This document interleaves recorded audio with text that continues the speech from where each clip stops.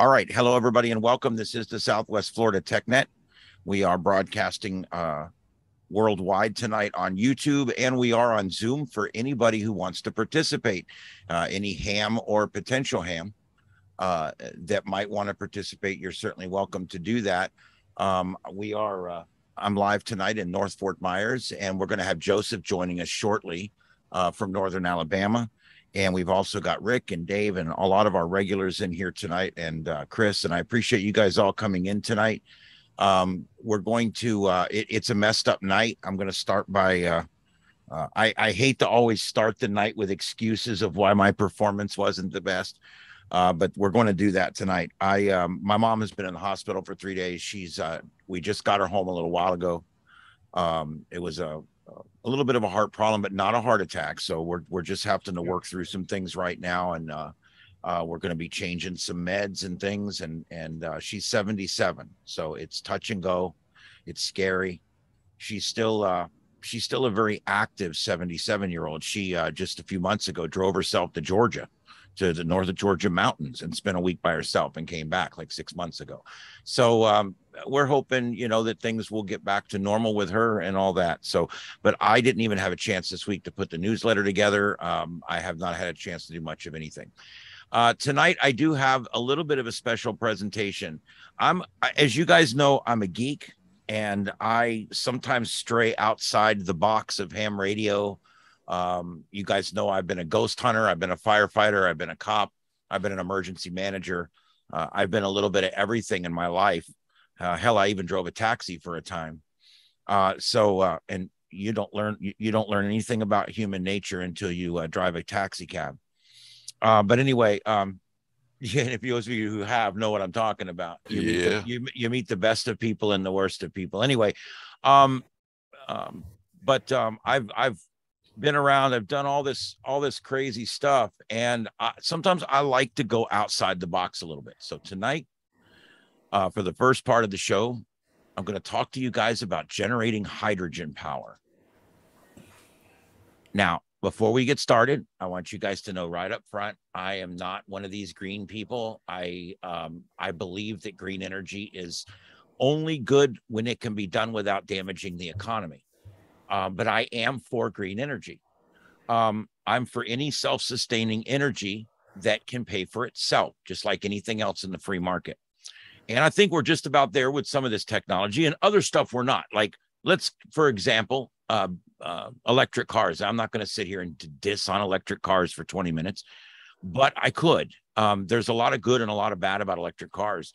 80% of the power here in Florida is still generated by fossil fuels. So it's not getting you off fossil fuels. It's just changing the way you pay your fuel bill. And FP&L just went up 27% in 6 months. So if you guys don't think we're going to feel it, you're going to feel it whether it's at the gas pump or at the electric pump. It doesn't matter. Toyota has just came out with the first line of hydrogen vehicles. They're not being accepted very well in this country because the government doesn't like hydrogen vehicles. You can probably guess why the government doesn't like hydrogen vehicles, because they can't tax hydrogen vehicles because they don't take a fuel that they can tax. It's something you can make in your garage.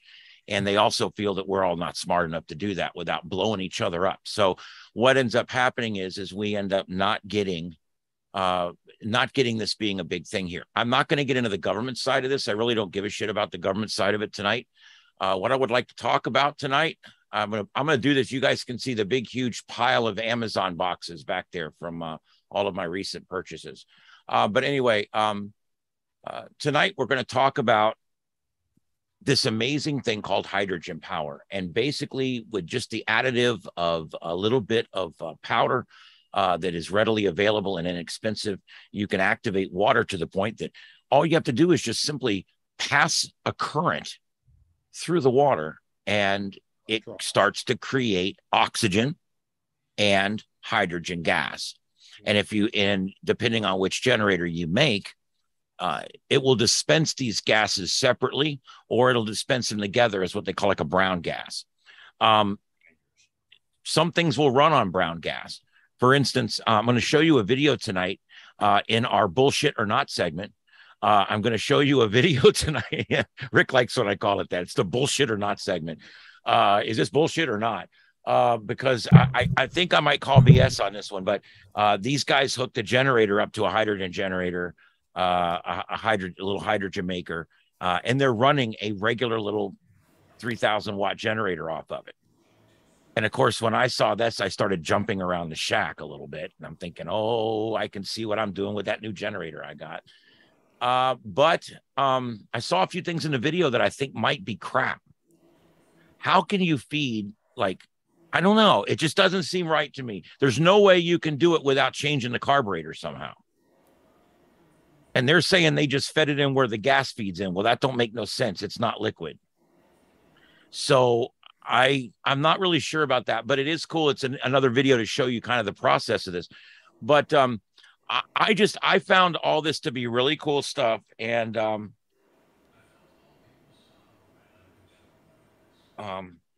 sorry, I'm so unprepared tonight. I don't even have these videos pulled up yet. But there's a couple of different ones we're going to look at tonight. Like I said, one of these hydrogen generators makes all the hydrogen and oxygen together. The other one makes it separately, and it all depends on how you want to do it. All right, this is the one I wanted to show you guys. I'm going to see if the sound works, and we're going to go through this. And as we go through this, I'm going to pause it and I'm going to talk about it as we go, because I'm not telling you guys you should go out tomorrow and start doing this. That's not my purpose. I am probably going to mess with this right up to the point that it either blows up or I get tired of it. I think this is really cool. Yeah, being a former fireman, I usually do things right up to the point that they blow up. But I'm thinking, this is a really cool thing. And I want to mess with this. I want to see if I can make something work off of this. And so I'm going to try this. We're going to literally take a dive tonight into making your own homebrew hydrogen system. And I think this is going to be really cool. This guy right here, this is the video that kind of got me going on it. I originally started watching this video, and I want to see tonight. We're also testing the new system.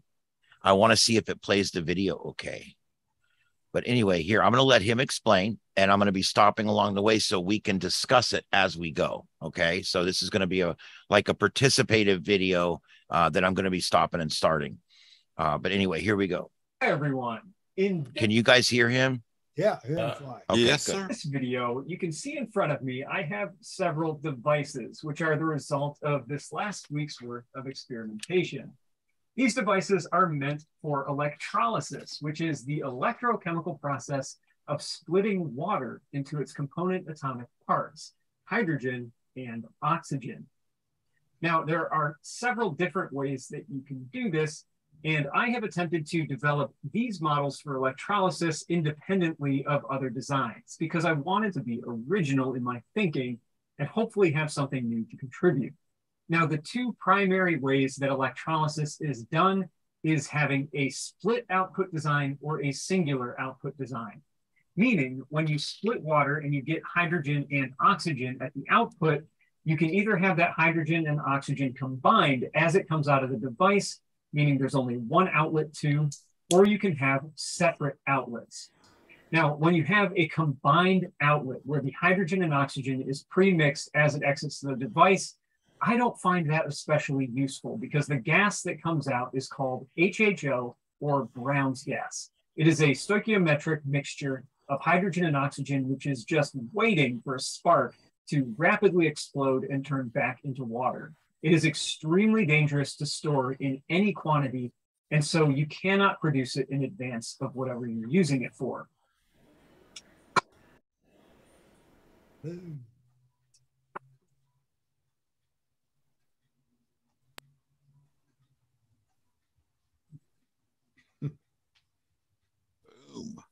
Fire. The more useful method for electrolysis that I have found is to have a split output device, meaning that hydrogen comes out of one outlet and oxygen comes out of another. It's much safer to store the gases you produce because they are not immediately explosive. In this video, we probably won't get too deep into the applications for pure hydrogen and oxygen gas, but for someone like myself who does a lot of home chemistry and physics experiments, The most practical purposes for these gases are going to be of that nature, doing home experiments, and especially if you keep following my channel, you may see me make an oxyhydrogen torch, and you also may see pure hydrogen used in my thermoacoustic experiments.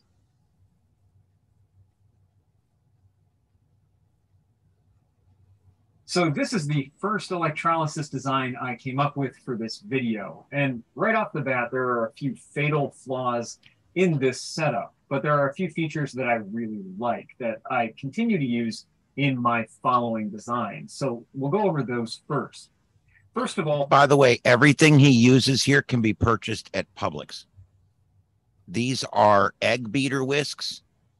That's that wire mesh stuff you buy to clean your pots, not SOS pads, but the shiny ones. And but that's just a whisk. This whisk comes with a handle that he just cuts off and he uses, and then he silicones it in there. And that what was the handle becomes the pipe that he hooks his tube onto. And there you go. And then you just clip on the outside of that and you can run your current through it. It's pretty amazing.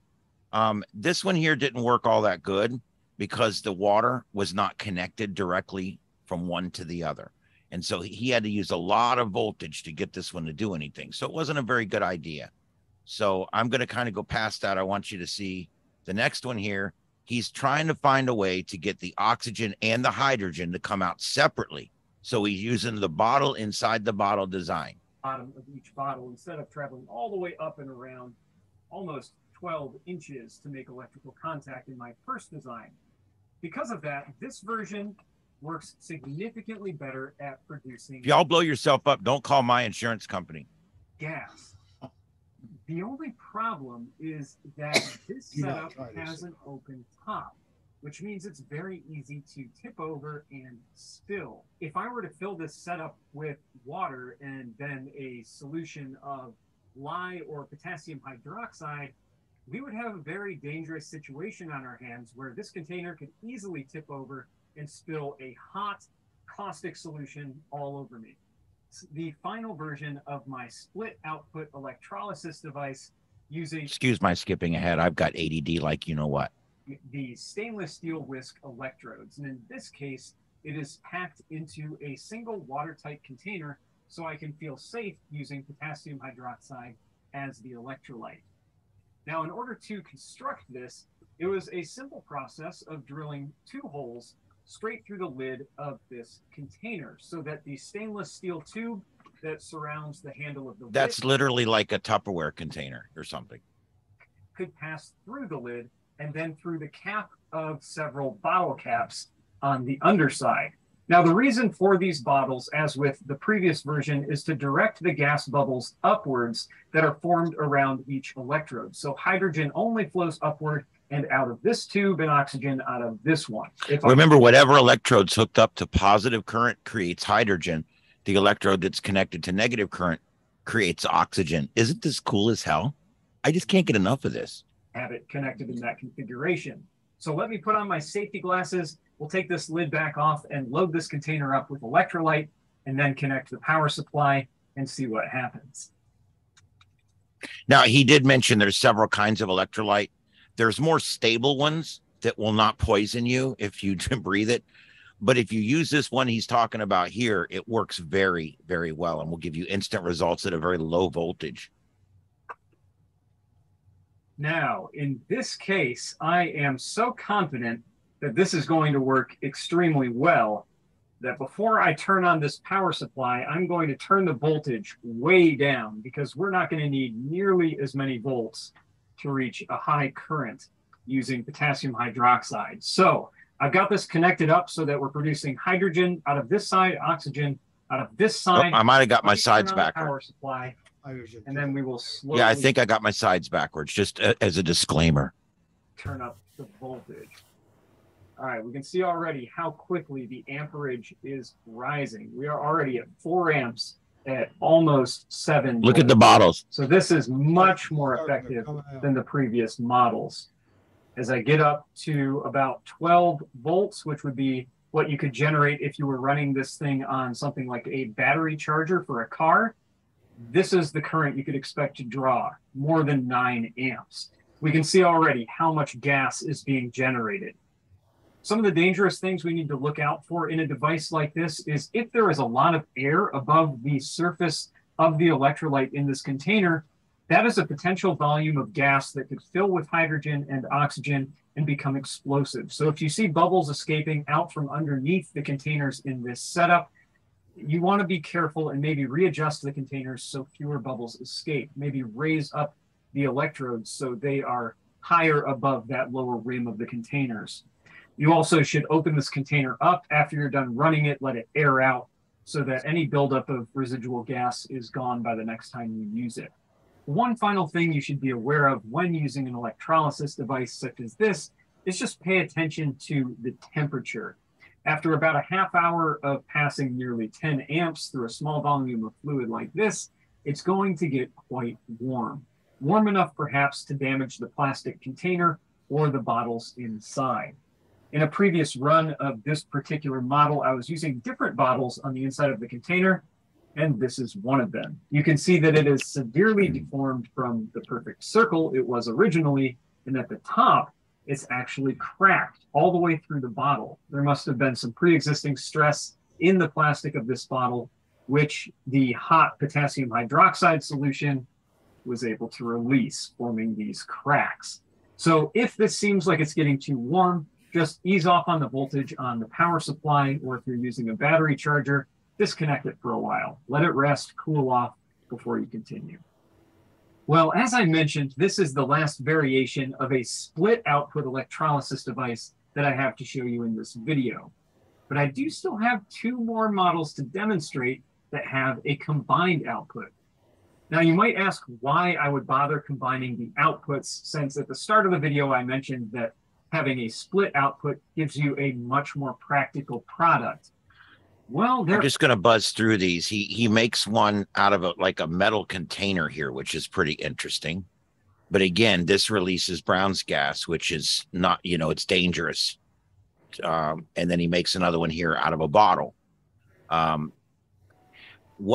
reason you have it go into a bottle and then come back out of the bottle like this is because it prevents spark from getting back into here.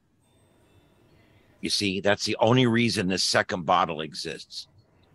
So anyway, that's that. And I wanted to show you that one. And then the other one I want to show you is, let me find it here. And this one is the one where I'm just not sure how it would work. I want to believe that these guys did a good job. The video is really well done. They look like they knew what they were doing. But I almost have a hard time. We have modified this engine to run. I have a problem with this one because we get to the carburetor and I have a problem, and I'll let you guys watch. It's only 12 minutes. Let's just watch it. And I want you guys, because it's a well done video.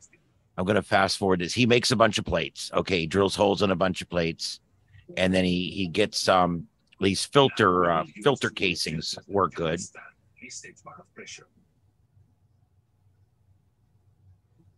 Now, see, on he's using Brown's gas because his does not collect the gas separately. His is collecting the gas at the same time. So it's Brown's gas. So what he's feeding into the alternator, or into the generator, is oxygen and hydrogen. Now, what he's making now is each of these plates is going to connect to the opposite rod. You guys see what I mean?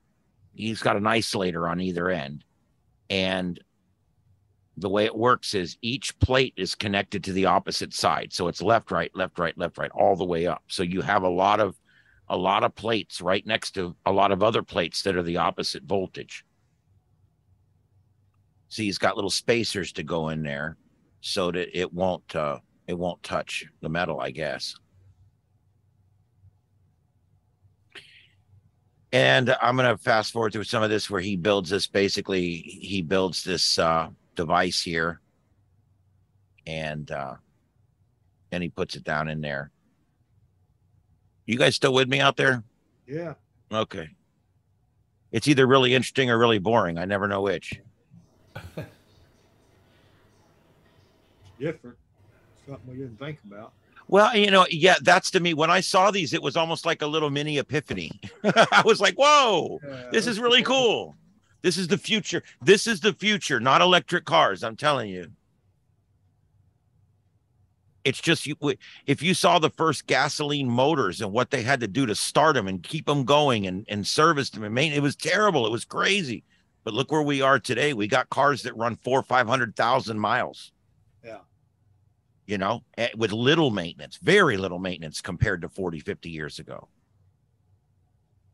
Now, again, this is the blast chamber, or that's not what you're supposed to call it. I guess you would call it a flash chamber, would probably be a better word. And what he's basically doing here is when the Brown's gas comes out of the hydrogen container, it goes into the spark suppressing chamber, I guess. And that way, I love this here. He uses like 15 different adapters. There had to be a better way to get where he was going. Now, my dad was a plumber, and my dad would tell me there's got to be a better way to go where he was going. But he went there. He got there, didn't he? It looks like some of my coax cable connections around here. I know. Yeah, I know. And I hate that because you get lost. Yeah. He's checking to make sure he's got the proper continuity on each side. Every other one. Looks like a capacitor. Yeah. And he's going to take the fuel tank off, and he's going to cut this plate and put like a plate on the side to hold the system. I'm again going to go a little fast through the building of the brackets and stuff. I want to get back to the electrical part. He's going to wire him a little switch in here so that he can turn on the power from the little battery that he's got to power the system. All right, so there he disconnects the fuel line and takes off the gasoline tank, not a propane tank, a gasoline tank, okay?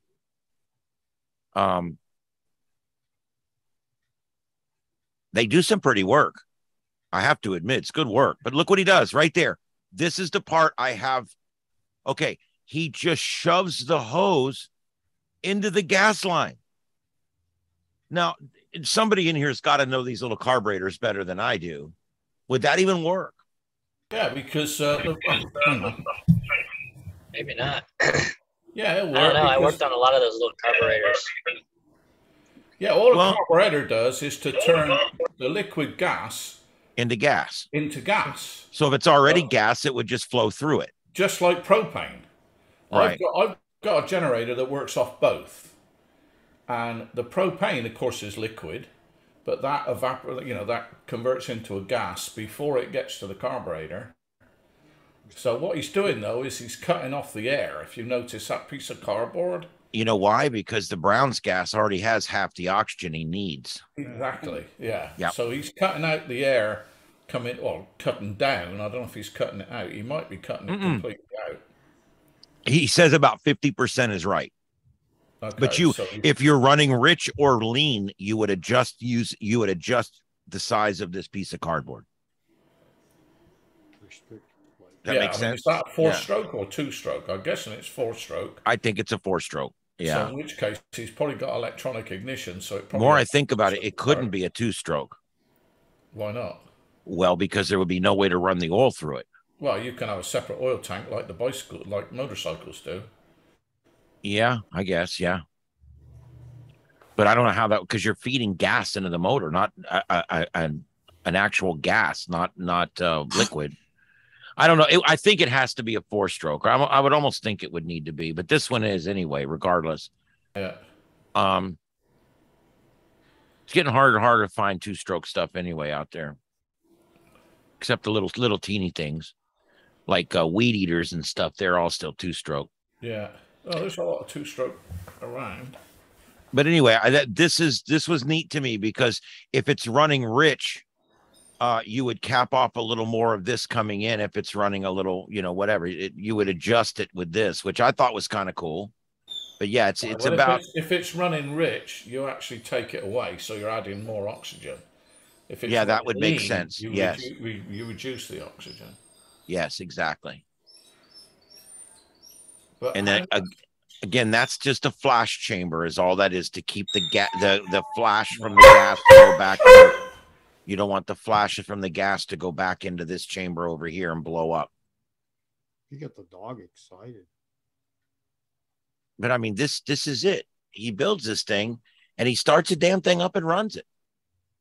And I can't see where he's got like, I don't know. I can't see where he's faking it. I can't believe he would go through all this to fake it.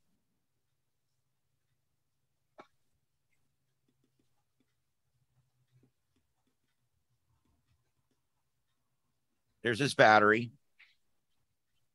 And then he just flips the switch and it applies the voltage. And then once he gets the voltage, he starts getting the gas. It's that simple. And then you just charge the battery off the generator. Yeah, what we're losing out here is that how many prototypes did he make first? Right. Well, but yeah, but that also follows that if we make it very similar to his, it should be successful.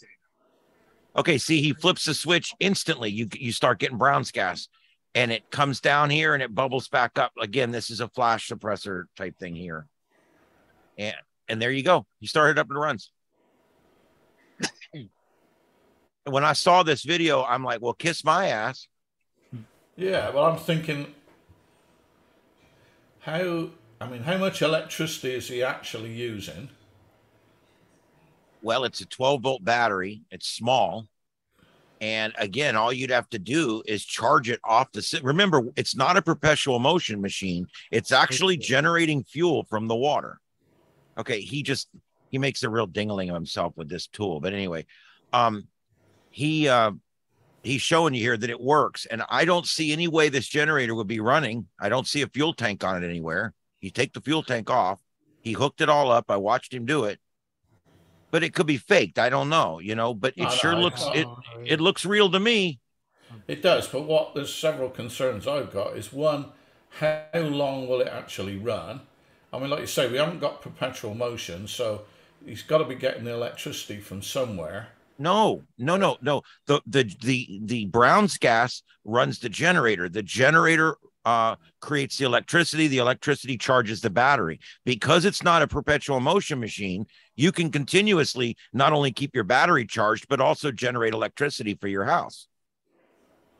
You see what I'm saying? It generates its own electricity to recharge its own system, just like your car does with the alternator.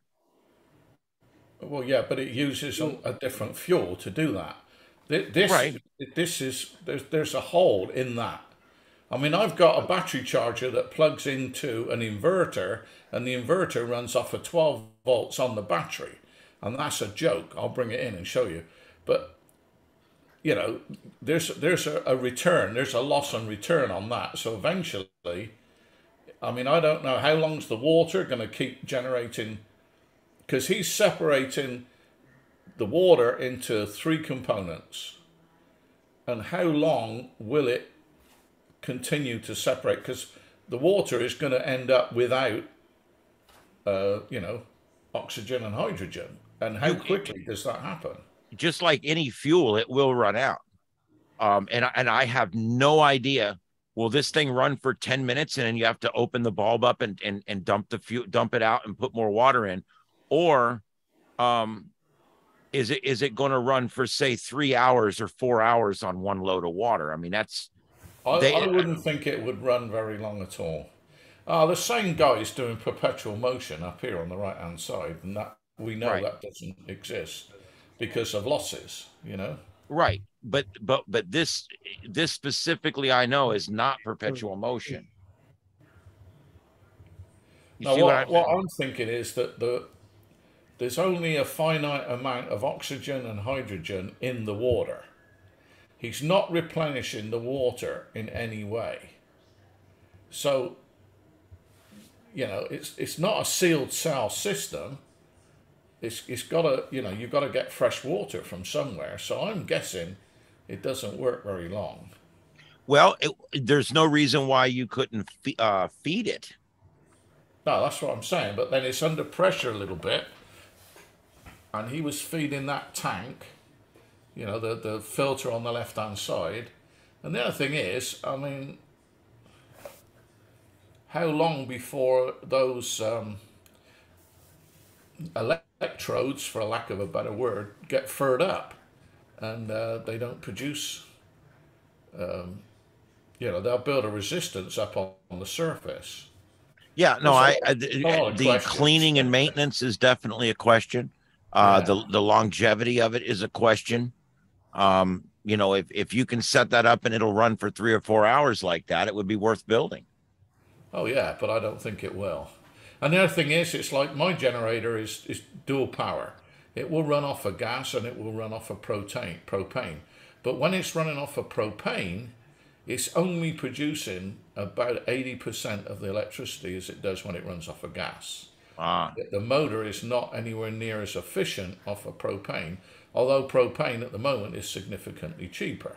So if you're doing dollar per kilowatt or something, then you're about on par. But when you've got a generator running, to me the most important thing is not the cost, it's how long it will keep going, because you want to maintain power. That thing, I think, is going to need quite a lot of maintenance to keep it going. But you can buy hydrogen cell cars. I mean, they sell them in California, and I like the idea because you go in and you fill up the tank. The only trouble is, with the hydrogen motor as such, whatever, a generator, if you want to call it that, if it sit there doing nothing, it will actually diminish. So you can fill up a hydrogen car with hydrogen, leave it, and the waste is only water, but you can leave it for, I don't know, a couple of weeks and your tank's half empty. Right. So there's a lot of, it's kind of cool though, interesting.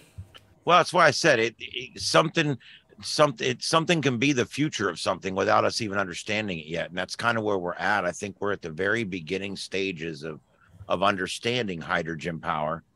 And but I wanted to introduce you guys to it. It's something we can actually play around with ourselves if we wanted to.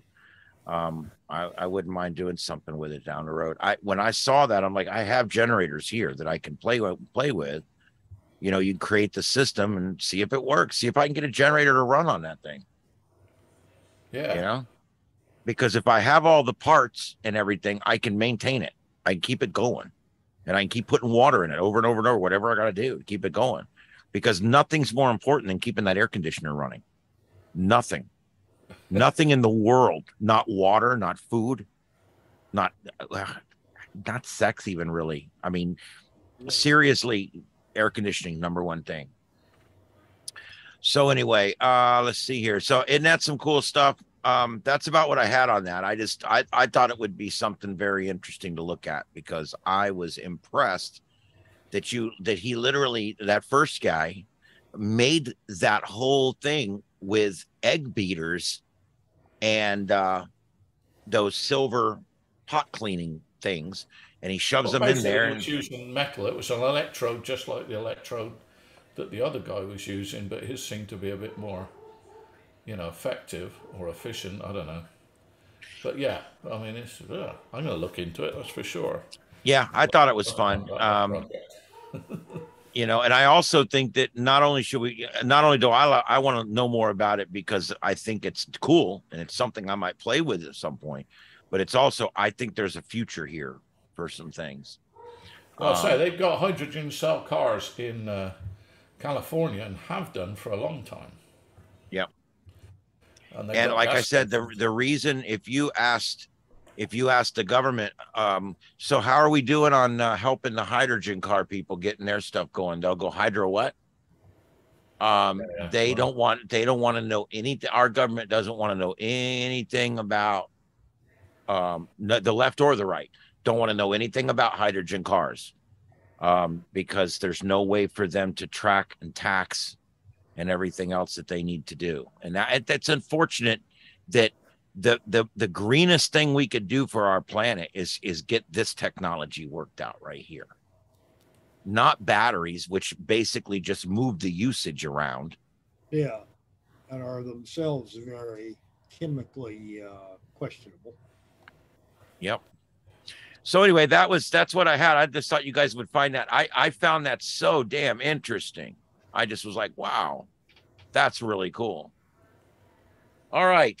Does anybody have anything else on hydrogen power? Did I hear Joseph? I could have swore I heard Joseph in there. You want to show you something I got in today? Oh, is that one of those Bioenno Yeah, dealios? it's a Bioenno. It's a 20 amp hour Bioenno. So, Wow. And you got that for me? No, no, Okay. I didn't get it from you. I got it from Powerworks. Okay. There's a couple of things you need to know about. Keep those things. Don't let them. Well, they're not going to freeze down here. But if you, I've got two or three extreme friends who go camping. 365 days of the year, and up north as well. Minnesota and the Rocky Mountains and all the rest of it. And as lithium batteries get cold, they lose a substantial amount of power. That's one of the problems with the electric cars. Yeah. The lithium batteries. Now this is lithium iron phosphate, but I don't remember what the chemistry is for the car batteries, but they all have the same issue. Yeah. When your temperature, the ambient temperature gets real low, then you lose the power.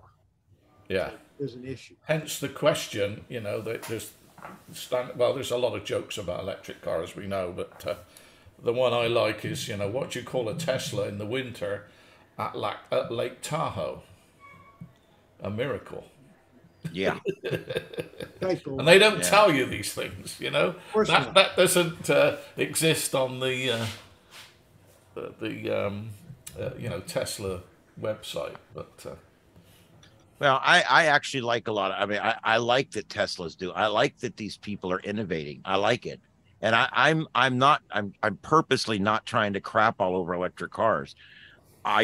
They're an option. They're not the future. Yeah. And not every car is going to be electric, nor is it feasible to make them all electric. Right. Your power is not going to support them all. I'll tell you what, some of them look really cool. I don't know what's happened. Cars have got really boring over the last, 20 years, I guess. I'm still waiting for my flying car. Yeah. Yeah, we got screwed on that whole deal. We did, didn't we? Bit like Obama and his solar cells. But the other one, where was I? Lost my train of thought then. Oh, yeah, with the cars. I don't know if anyone's looked, but the latest Hyundai, the electric one, looks really, really cool. They put some design work into it. It's designed, it's kind of like the IKEA of cars. It just, got lots of functions. It looks good, inside and out. The inside is, I don't know about you, but you look at a Tesla inside and it looks, dreadful. Looks like a Wawa toilet. Yeah. Well, I believe that there's definitely some future in different kinds of things, but I don't like I tell you, I do like the hybrid cars. I think there's some future in the hybrid where we run the motor as we need it, and we run a much smaller motor, and then we use electric motors to move the car. That seems to be a fairly efficient thing. It's funny how it didn't seem to catch on that well. People want to go right to electric. Well, that's no good, because you're going to get out on the highway and you're going to get in a blizzard and you're going to freeze to death. Yeah. They've kind of got it sorted in, unfortunately, China with the Neo, and in Europe with various models like the Kia and whatever, is where they have interchangeable battery packs. Yeah. So basically, the batteries are screwed into the bottom. So you drive into a gas station, and the car drives itself after that. It drives into the bay. The batteries are taken out. The new batteries are put in, and you drive away.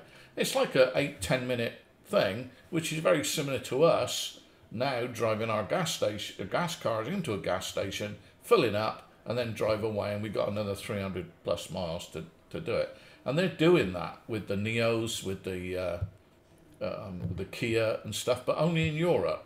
Here, we've got carried away with these charging stations, and it's such an investment in those now that we're going to live with those for the next 20 years, because it's going to take them 10, 15 years to get a return on investment. They're not going to I don't think it was a good investment. No, I don't. I think it was a bad investment. It was a bad investment. We're investing in simply just other ways to use the same energy. Yeah, and throwaway technology. Yeah. Yeah. I mean, I'm for green energy, but let's not fool ourselves. Yeah. You know, that's the biggest problem with this. Washington is trying to fool us with it. But I keep asking the question, why does Warren Buffett keep buying Occidental Petroleum stock? Yeah. Yeah. Follow the money. It's always the same. Follow the money. Well, that's the thing. It's like, why is, you know who the biggest carbon footprint in our country is? These people that fly around the world talking about global warming. Yeah. Like Al Gore because the warming's being caused by the cooling. That guy. And then John, I have absolutely no personality. Kerry. I'm John Kerry, and if you ask me tomorrow, I will again say that I'm John Kerry. That crazy girl from Sweden or wherever it is. Oh God, I wish I had that. I wish I had that piece to play. Greta Thunberg, isn't that her? Yeah, Greta Thunberg. Oh my God, you know. Greta Thunberg. Yeah. I wonder if I can. I might try something crazy here. I don't know if it'll work though. I made. If you guys want to play around with it, since we don't have a lot on the slate tonight, I made a funny thing with her, like a movie trailer, and it was so good. But I don't know if I'm going to be able to play it. But let me see if I can pull it up here real quick. It was a really good one. She's one of these, she's a little pestilent little bitch. She doesn't know what's going on in the real world. You know what I mean?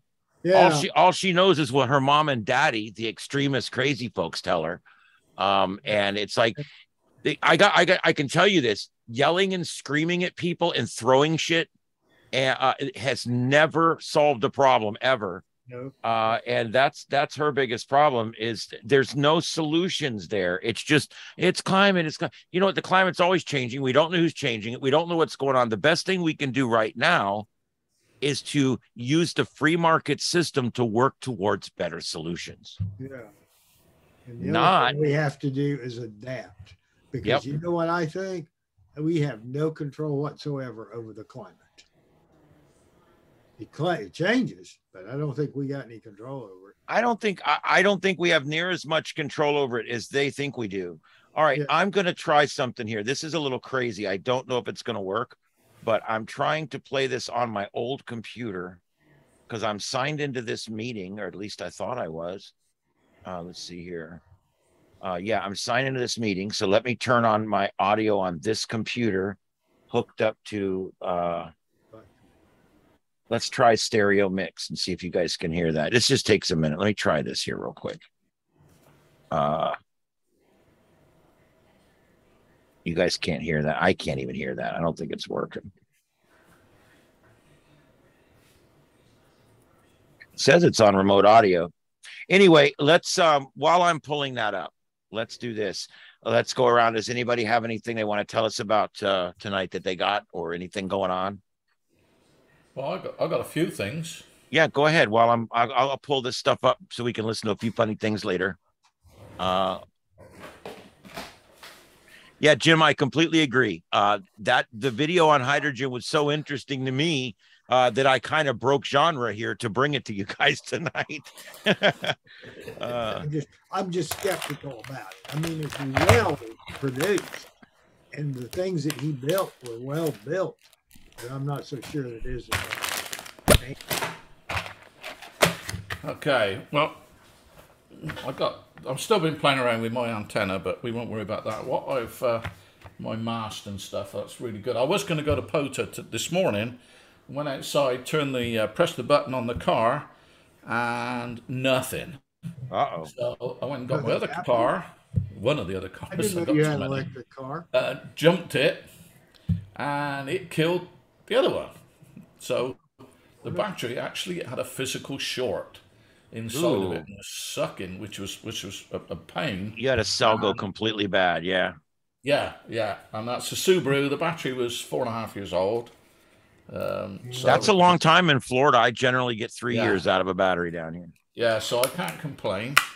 I don't buy expensive So, batteries though. I buy the cheapest car battery you can get because the only difference is the warranty, and I don't care about the warranty. I buy it, I use it for 3 years, I throw it out.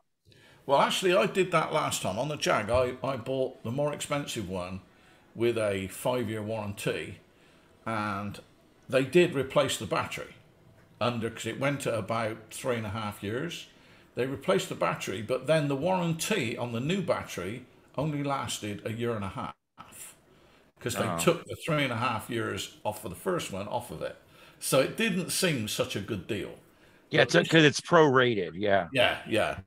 But this one, I did go for the slightly more expensive one because it is warranted longer, and it it was a little different the way it was designed and whatever. Supposed to be better.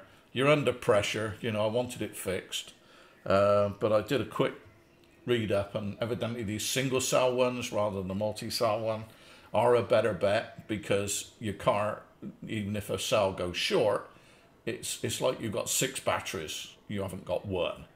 There's still, Leclanche cells or whatever, still a lead acid battery, but you've got 6 of them rather than just the one. So anyway, that was my stuff on that. So I found some cool things. Let me just go into the sharing on my, where are we, Zoom. So I go share, and I go to there. So I found some really, oh God, it's done it again. Bloody hell. Bloody hell. I had all this working just now, but it keeps defaulting. Oh, there we go. Oh, well, Okay. that's because you're on this net. That happens to me every night. Yeah. You want to show somebody something? That's what You've seen some of these pictures. This is, I think I ended up there somewhere. But what I've bought is these kind of hook things. They're warranted for life. They'll replace them. And this tube fits in there to screw them in, and they screw into the ground, which is really cool because what I've done is at the bottom of the mast, I just, I added these loops. This is an earlier one. I've got 3 loops on all of them now. And I buy these, I use these for everything from hooking cars to dog walk, you name it. These things are really cheap, what they called, you can buy like 20 from Amazon for like $8. And then I just hook through. I don't even hook through there now. I hook through the side. It's not a piton, is it? It's some kind of climbing apparatus. But anyway, I did that, and then I played around with the top. Where one little girl. I think I might have figured this out. Okay, all right. We'll go to that. What this is. Well, you finish your thing up there. It's okay, fine. So anyway, there it is in work. No rush. Screws it in, and this is the early prototype one. But so now the mast actually stands on its own, and I've been using it vertical, so we won't worry about that too much. Right now, that's cool. Where the stakes yeah, come from. and they're really cheap. They're not expensive. Warranted for life. Where'd you get them? Amazon. Now, if I can show you the link. Hang on 1 second. If I killed it, if I get out of that, okay. Stop sharing. Now I want to go to. Share again. Hang on. This gets complicated. Share again. I really got to get my act together. I'll go to there. Go to Amazon.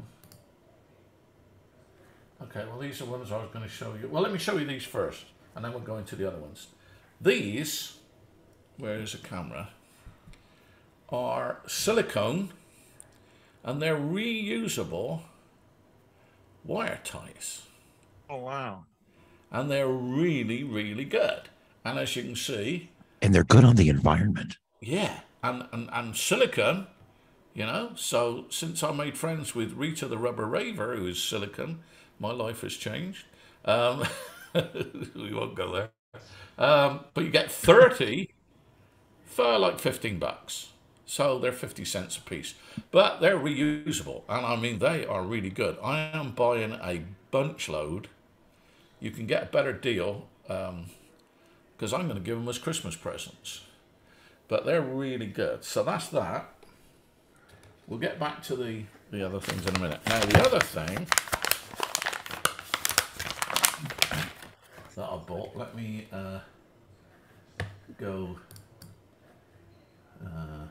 Looks like a bunch of little plastic snakes. Yeah, Yeah, it let does. me just. With one big eye. Yeah. Yeah, it's their silicone, so they you can stretch the S out of them, and they don't. You missed the joke. Oh, I did. I missed it. Sorry, not paying attention. Okay, now the next one, I bought these. Now they don't look anything special, except where am I? Here they are, all stuck together. These are silicone with rare earth magnets in the end. Oh, wow. So, and these are great for, tying coax up. I've been using them for a million things. I'll tell you again, these are going to go on my bucket list for Christmas. And you get 20 of those. You can buy them cheaper than that. That was just one that I pulled out. But the magnets are really strong. Look, I mean, that magnet will hold all of those, with no problem whatsoever. And I was using them on my antenna and stuff, playing around, holding coax to the mast and everything. The trouble is they're so strong that these things keep catching screws all over the place.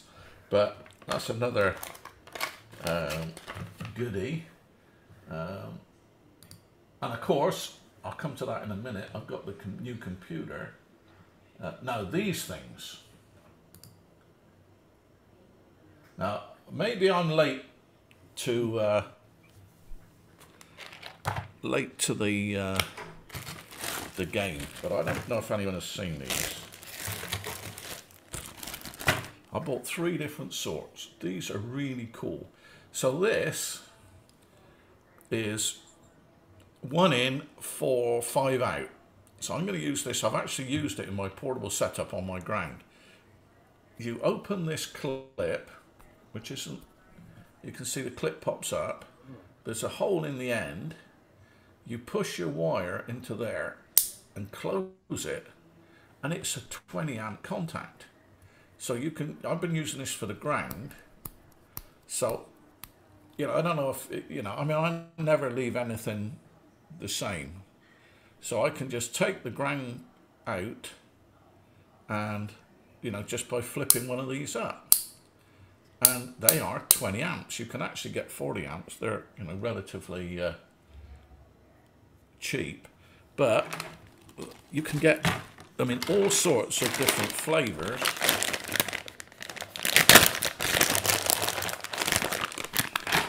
So I bought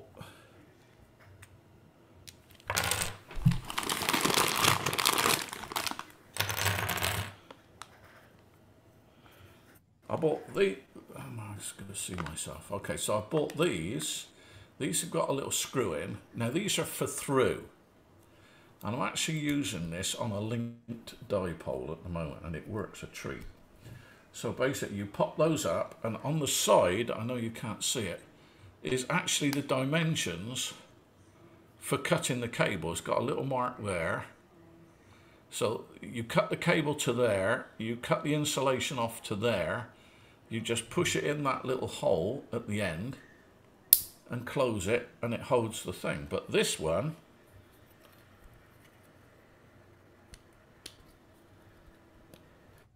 you can pop them together. Oh, so wow. You can have like a double or triple or 4 or whatever. Again, not staggeringly expensive, not exactly cheap, but I mean, they're really useful. Let me just go here. You see my history of purchases on Amazon. Yeah, those. Hope all your sex toys don't come up. Yeah. I'll tell you a quick story about that. He's always got a story, that guy. Yeah, I know. When I moved down here, a bunch of my friends up north helped me pack because I sold my house for a really good amount of money up north, but I had to be out. I put it on the market on the 6th of June, and I'd lived there 20 years, and I had to be out, I don't know what it was, the 7th of July or something like that. So a bunch of my friends helped me move, and I threw away a lot of stuff. I gave away a lot of stuff because nothing you got up north works down here, etc., etc. And then when the guys came with the pods, I had 2 pods. They loaded up the pods, and there was this box that said sex toys on it. And they were no friends of mine, I'm thinking, oh, what the hell is that, So I get here, and of course I bought a house, rented a house, and sold a house in one day, in less than 2 hours, in fact. So I got here and I moved into a rental house, and all my boxes went into the garage, and whilst we were unloading and putting the box in there, this box passed in front of me and said sex toys. And I think, oh shit, what the hell is that? But I never got the chance to see it. When I moved in, opened the box, it was full of coat hangers. Oh boy. Oh boy. So anyway, somebody's kind of weird there. Coat hangers? Yeah, I've got weird friends. Yeah. Okay, so those are those. They're $13 for 40. So again, it's not, You can make antennas out of those, and then somebody asks you what you make antennas out of, you say sex toys. Yeah. Okay, the last one. Yeah. The last one is this. This is a kit of 36 pieces, a little bit more expensive, but these are actually, they go up to, I can't remember what the amperage is on these. They go up to higher, so I bought some higher ones, but the same thing, similar thing. Okay, that's the wires go in there. They got the marks on the side for cutting the wires off. These things pop up like that. You push the wire in the hole, so these join wires together. So if you're putting, I don't know, like a new socket up in the ceiling or something like that, these are so much better than using wire nuts and prattling about with all that. And then they close up like that on top of the wire. So they're a bit like power poles. I did break one, took it apart to see what it's like on the inside. And it's a bit like two curved surfaces that fit tightly behind each other around the wire. So, Anyway, that was... Those are really cool. Yeah, I think they're good. I mean, you can see, you get them on, I forget what you got to call them up. They're called, oh yeah, okay, they're not levers and they're not nuts. Okay, but they're called lever nuts. So, all right. Good buy. So, I spent some money at Amazon this week, but I tell you, of all of them, all the bits and pieces I bought, these things are unbelievable. They are absolutely fantastic. You use them just like you use a regular wire tie, except they come apart in seconds, literally. I think you can get longer ones, but and it's really good. I mean, you can really pull this and it doesn't come apart. You've got to really work it to come apart, and it tightens right up. I say these are my. I'm putting an order in for a bunch. Solves my Christmas problems. Okay, then the other thing that I'm really impressed with is the laptop. That $149 laptop, which I've lost from Best Buy, is unbelievable. The quality is just like.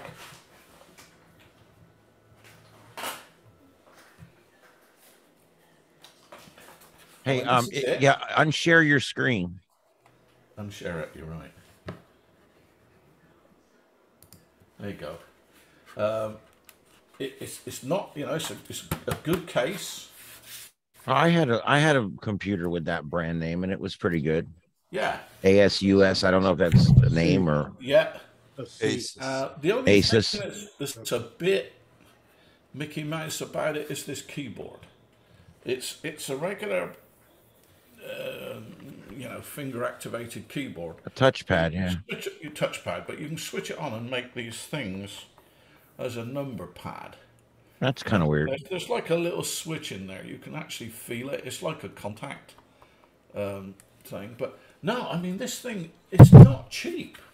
The case is as good. I looked in Sam's Club at this. The Sam's Club and Walmart sell these a lot. So does Best Buy. In fact, the top end, the top of the range of this is supposed to be one of the fastest laptops on earth. But the case is not significantly less than their higher end models. Now, obviously, we don't get the ports. I've lost a port because my mouse needs a little USB dongle in it. That's all the ports you've got with it. You've got one HDMI, two USBs. I think one's a 2 and one's a 3. Difficult to tell. And it runs off at 19 volts. I'd love it if it ran off at 12, but I'm going to go and get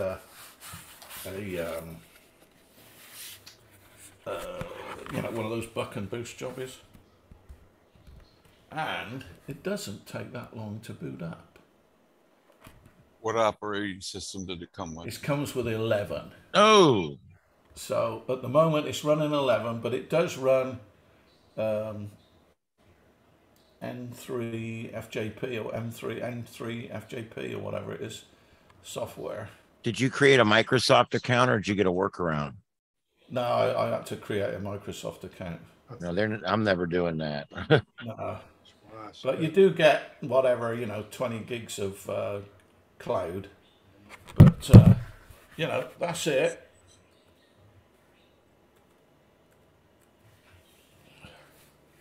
That's not bad.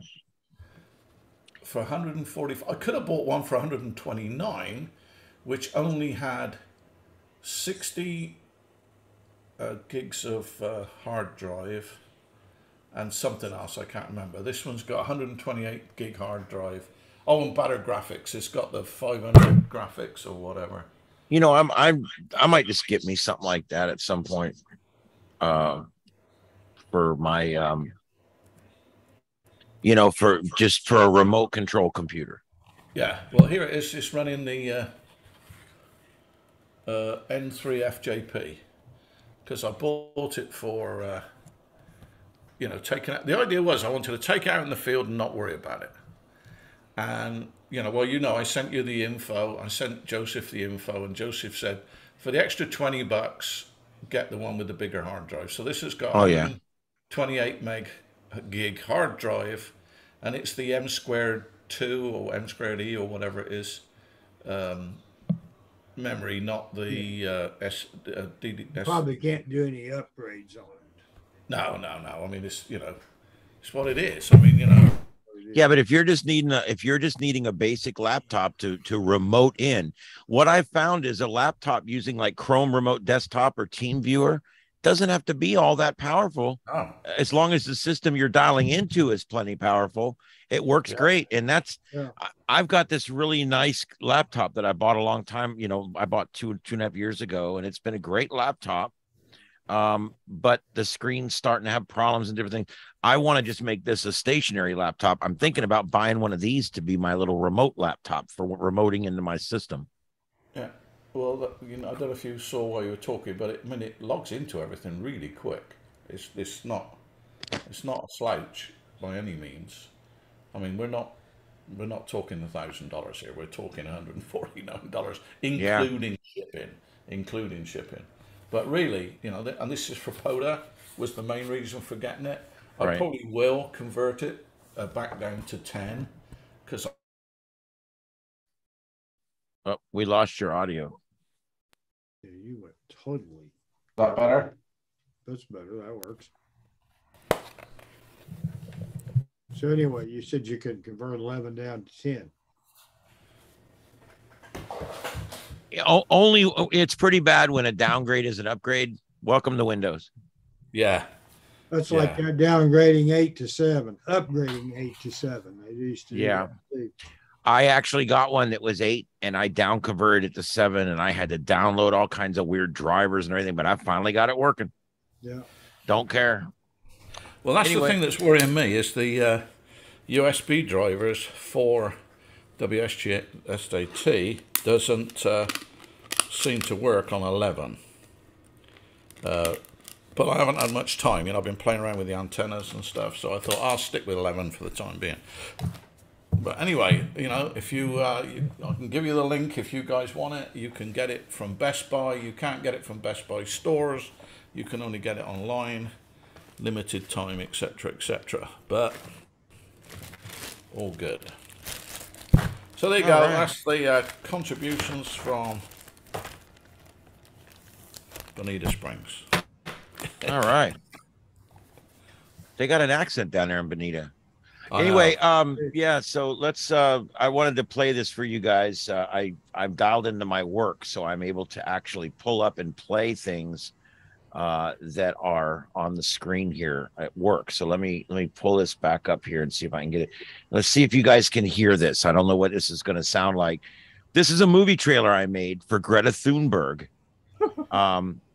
She came out and was cackling and screaming and throwing shit like she always does. And I took some of her speech and I voiced it and I made a movie trailer.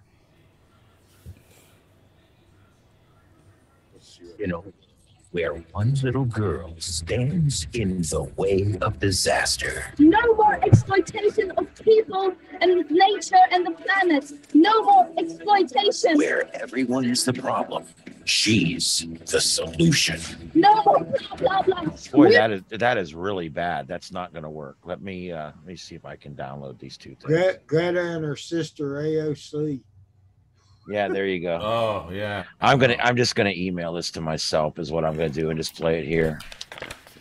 Let's see, E and J. But anyway, yeah. While I do that, let me.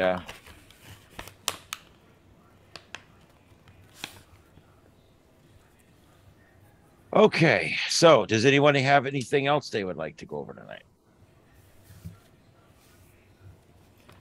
Can you hear All me? right. Yeah. Go ahead, Awesome. Micah. Awesome. No, I'm just testing. I finally got my microphone working, so I'm There playing you around go. with that. We got you. You are loud and clear. It sounds good. Oh, glad to hear it. Thank you. What is this thing doing? It's like I'm pulling up a loading screen, but it's going to take a while to load. Okay, let's see here. I want to tell you guys about the computer. I don't know if Joseph's back yet, but we, as you guys know, we didn't get it going last Friday, so I think we probably need to tell you guys what happened. We took it all back apart again. I took it all back down to the basic elements again. And we started putting it back together and we got to the BIOS setup again. Remember when we were flashing the new BIOS at the very beginning? Yep.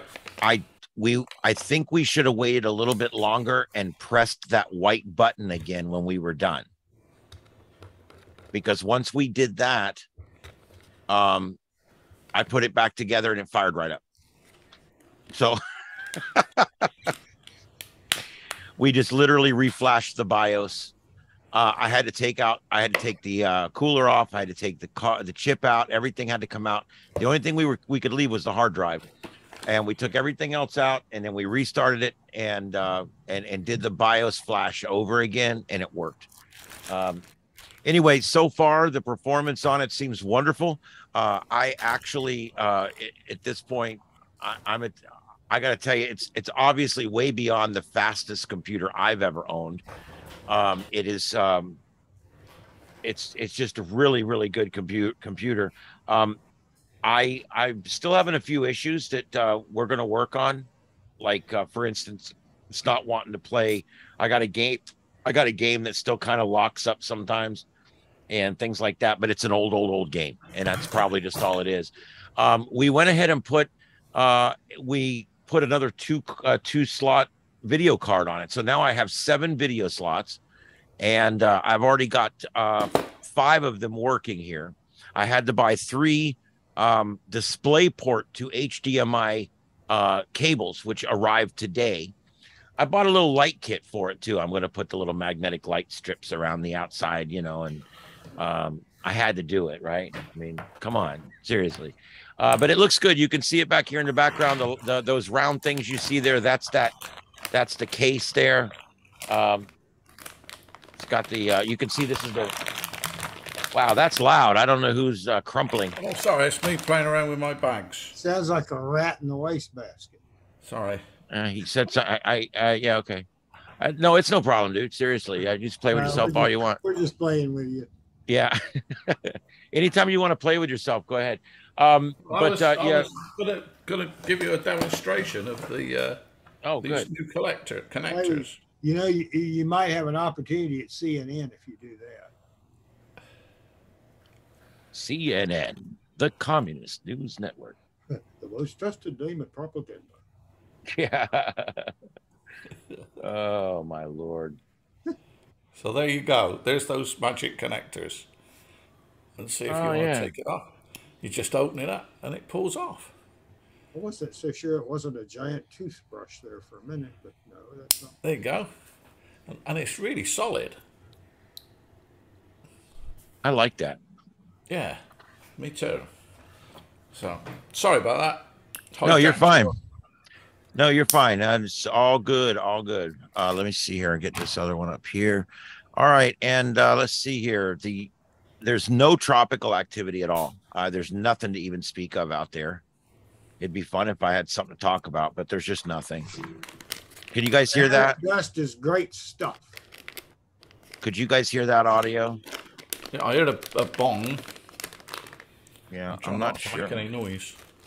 I'm trying to see if I've got the audio on. Let's see here. Leave computer audio. I hate trying to figure this out every time.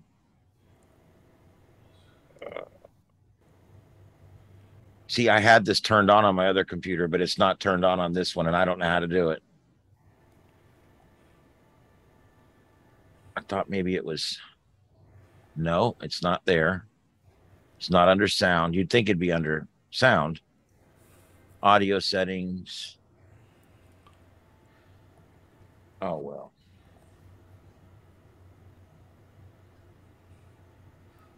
Everything's a pain in the ass. All right. Let me try one other thing here. Okay, so nobody has anything else. That's what we got. That's it, huh? All right. Let me see if I can. It's the dog days of summer.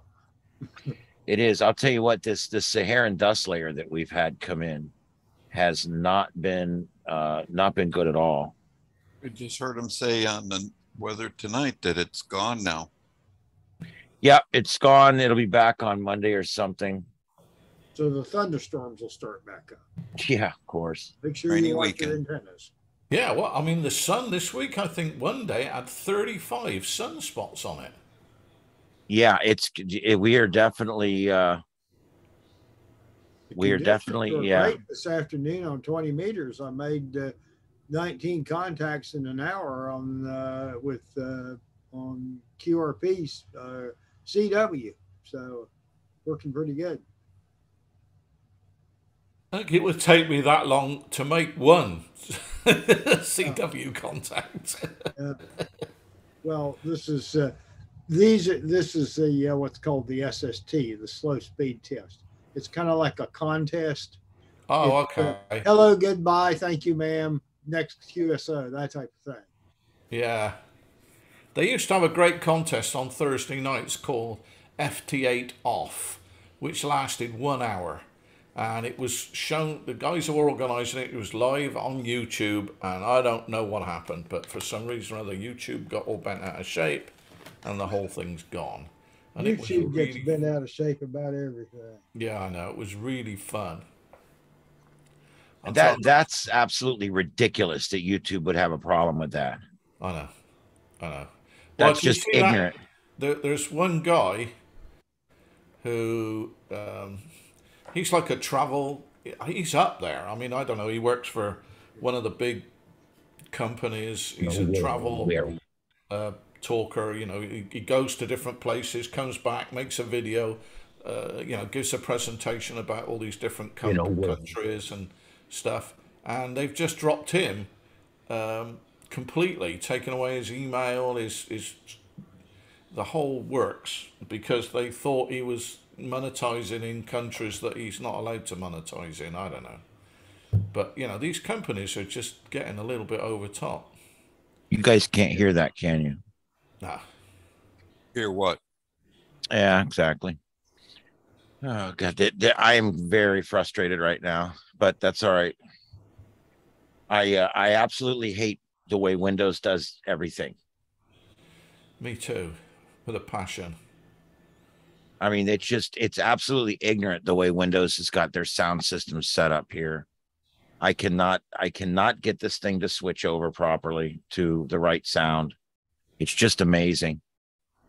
I've been trying here for 10 minutes to get this thing to play sound, and it won't play it. I know you the hate. machine you're having trouble with, or one of the older ones? That's the new machine, but it's because it's all my settings are in the old machine. So, and so you guys can't hear that, which is freaking me out. Why you guys can't hear that? So We can't see the video either, so I don't know whether. no, there's no video. There's no video. It's just it's audio because it's just radio that I do stuff for. Man, this is just really pissing me off. Well, currently, including, you know, the far side and everything else, there are 50 sunspots currently. I mean, facing us, there's 4 right at this very moment. So that's pretty good. Are they actually ejecting the? No, there's some of them. There's a couple of new ones that are popping up that they say. Yeah, there's one. Once they AR do that, 3068 near the sun's southeastern limb. That is still very, very small, but it's growing rapidly. Tripling in size since yesterday. It merits watching as possibly a source for near future activity. But how long does it take to get here? One of those. I mean, it's not a short amount of time. It takes a week or so. Yeah, I think it. Oh, that's better. We can hear that. Oh, what the? It's a bit like a bus. You know, you wait around for 3 or 4 hours and then you get 3 all at once. Yeah. So I don't know. I mean, some of them travel really, really fast, and I can't remember which ones they are. Ian will probably know. He's more into this than I am. I'm just trying to fill in while he's playing, take the pressure off. But basically, I know like the X and the M's, they get here pretty quick. But I know the CMEs, they take, you know, a couple of 3 days. You know, I don't know. Because we've been getting a lot of MCLs, but they're saying that, you know, those are those non-salient clouds. But they've been caused by the spaceships. We're getting more spaceships this year than ever. Or whatever you want to call them, space rockets, space whatever. Oh, yeah, that's the Noculus clouds. Yeah. No, I'm just trying to fill in, take the pressure off you, Ian. Sorry. No, you're fine. I appreciate it. I think I've got it here. You guys ready? Yeah. Let's go for Here it. we go.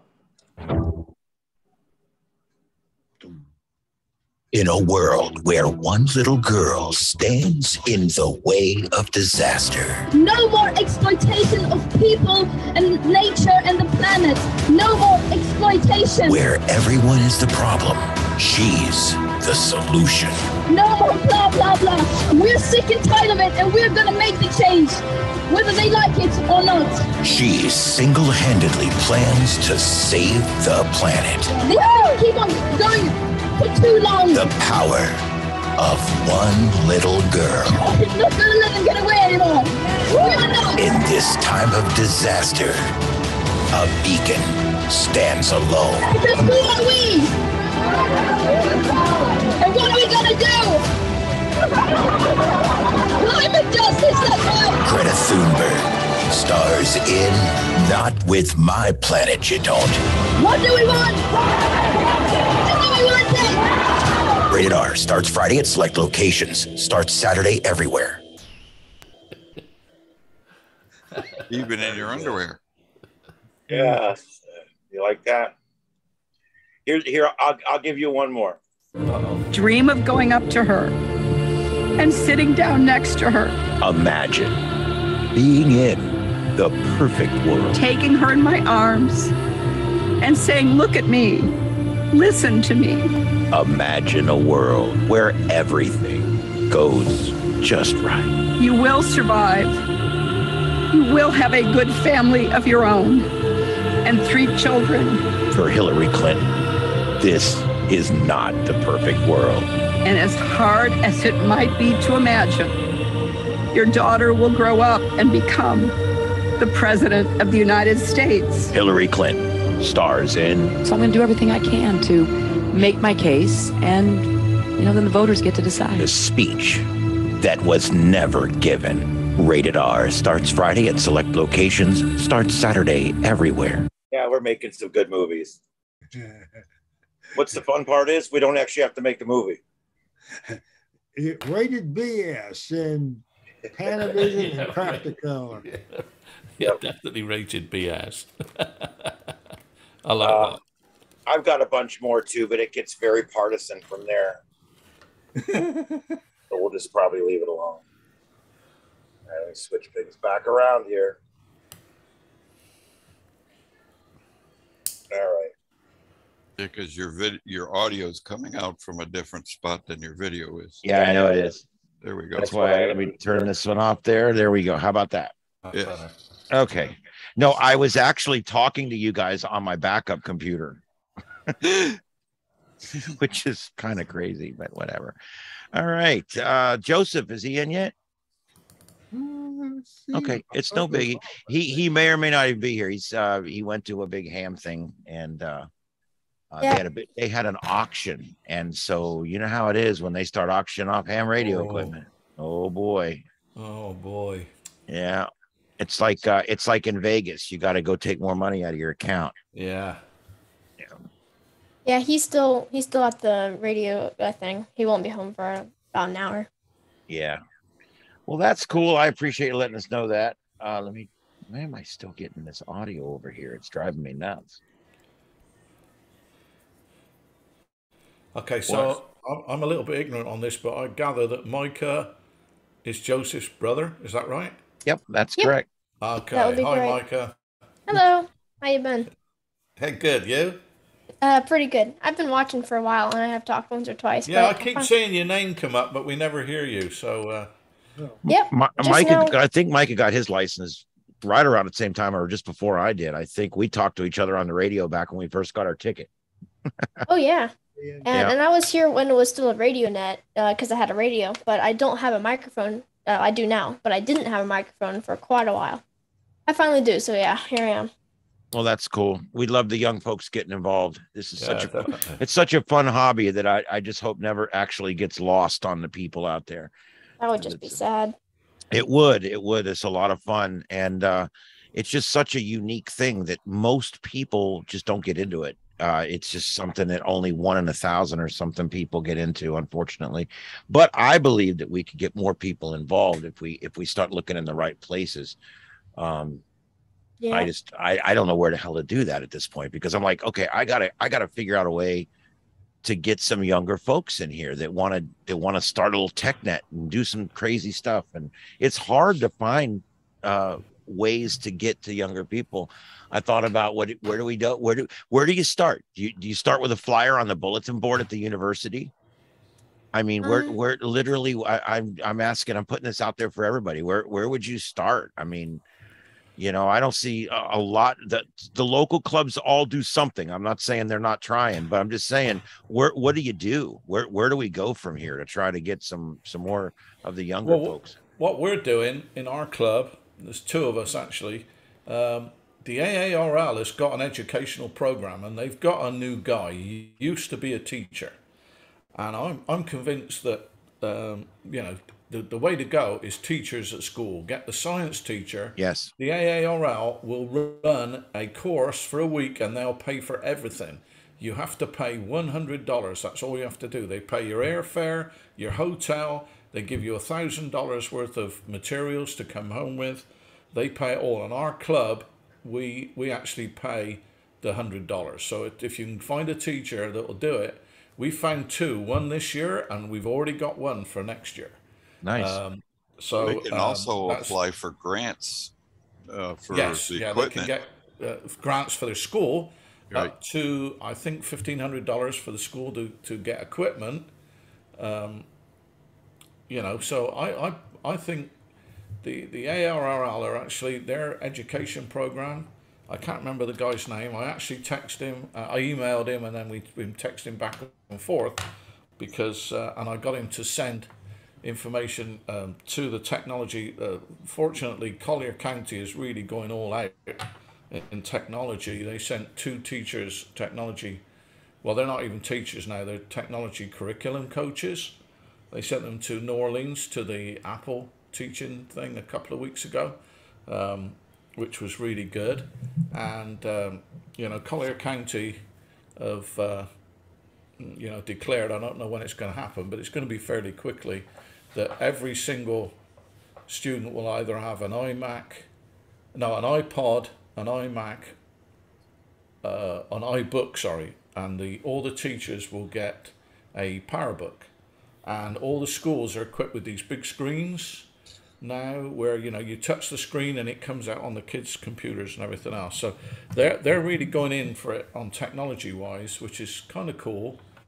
So we've been trying to push the actual technology teachers, which are basically the science teachers, to get interested in ham radio. And as I say, we found two, and there are more. There are more that are interested. They can't commit at the moment because obviously it's a huge learning curve for them. And most of the time they're doing this outside of their own, you know, job. They're still teaching and they're still, you know, learning technology and whatever. So personally, I think that's the way to go. And I must admit, I'm quite proud to be a member of the ARRL because just purely of what they're doing. Just that, just the education thing. So I don't mind giving them more money. Glad to hear it. I after my experience with them, they'll get no more of my money, but I understand. That's cool.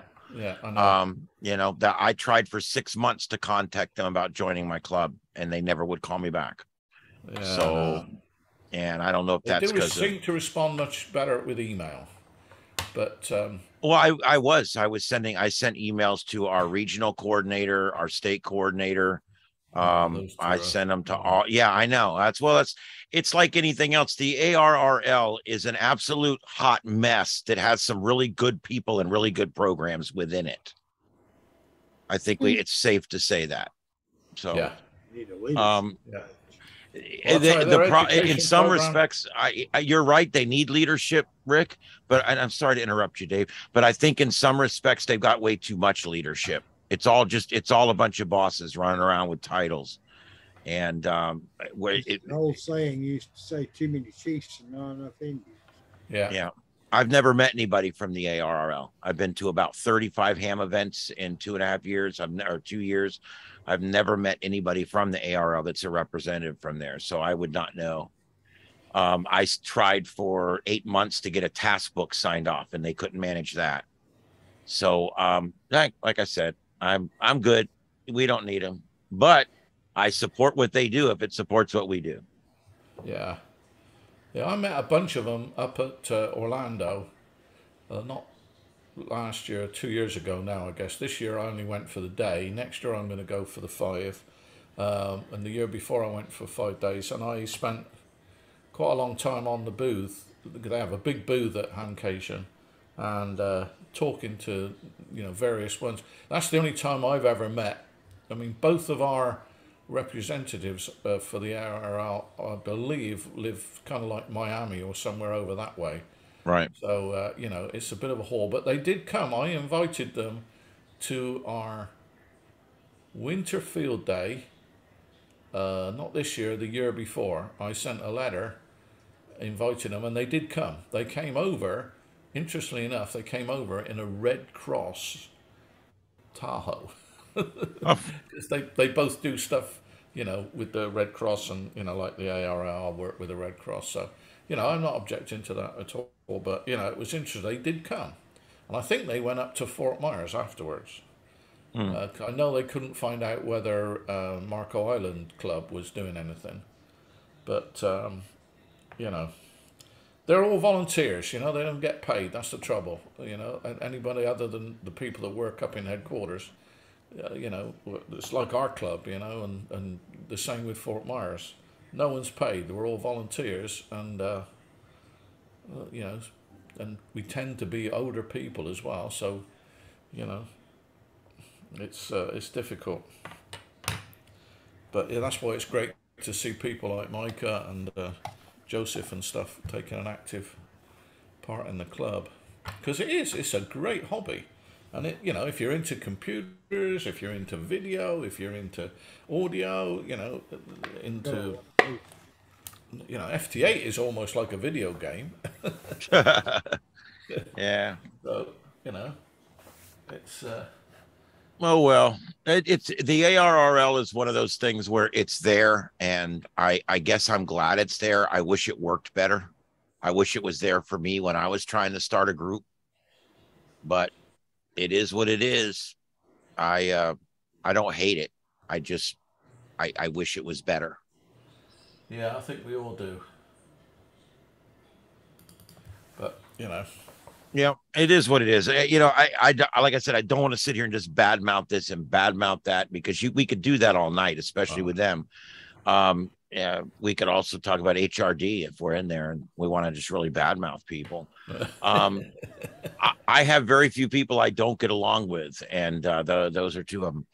But yeah, anyway, I think my biggest problem with ham radio has been the inflexibility. You know, just a bunch of older folks that do it the way it's been done for the last 100 years, and that's the way we're going to do it, and we're not really interested in any new ideas and, you know, that kind of stuff. And that's why I think you're starting to see a lot of newer groups popping up like ours, small teams, where we're not looking to create an oligarchy where we've got 300 or 400 people in the group that all pay us money, and then the 13 of us sit here and do what we want to do and have fun with it. You know, I think what a lot of these newer folks are wanting is active teams that actually get together and build stuff and work and do stuff. And that was my whole angle for starting this whole thing.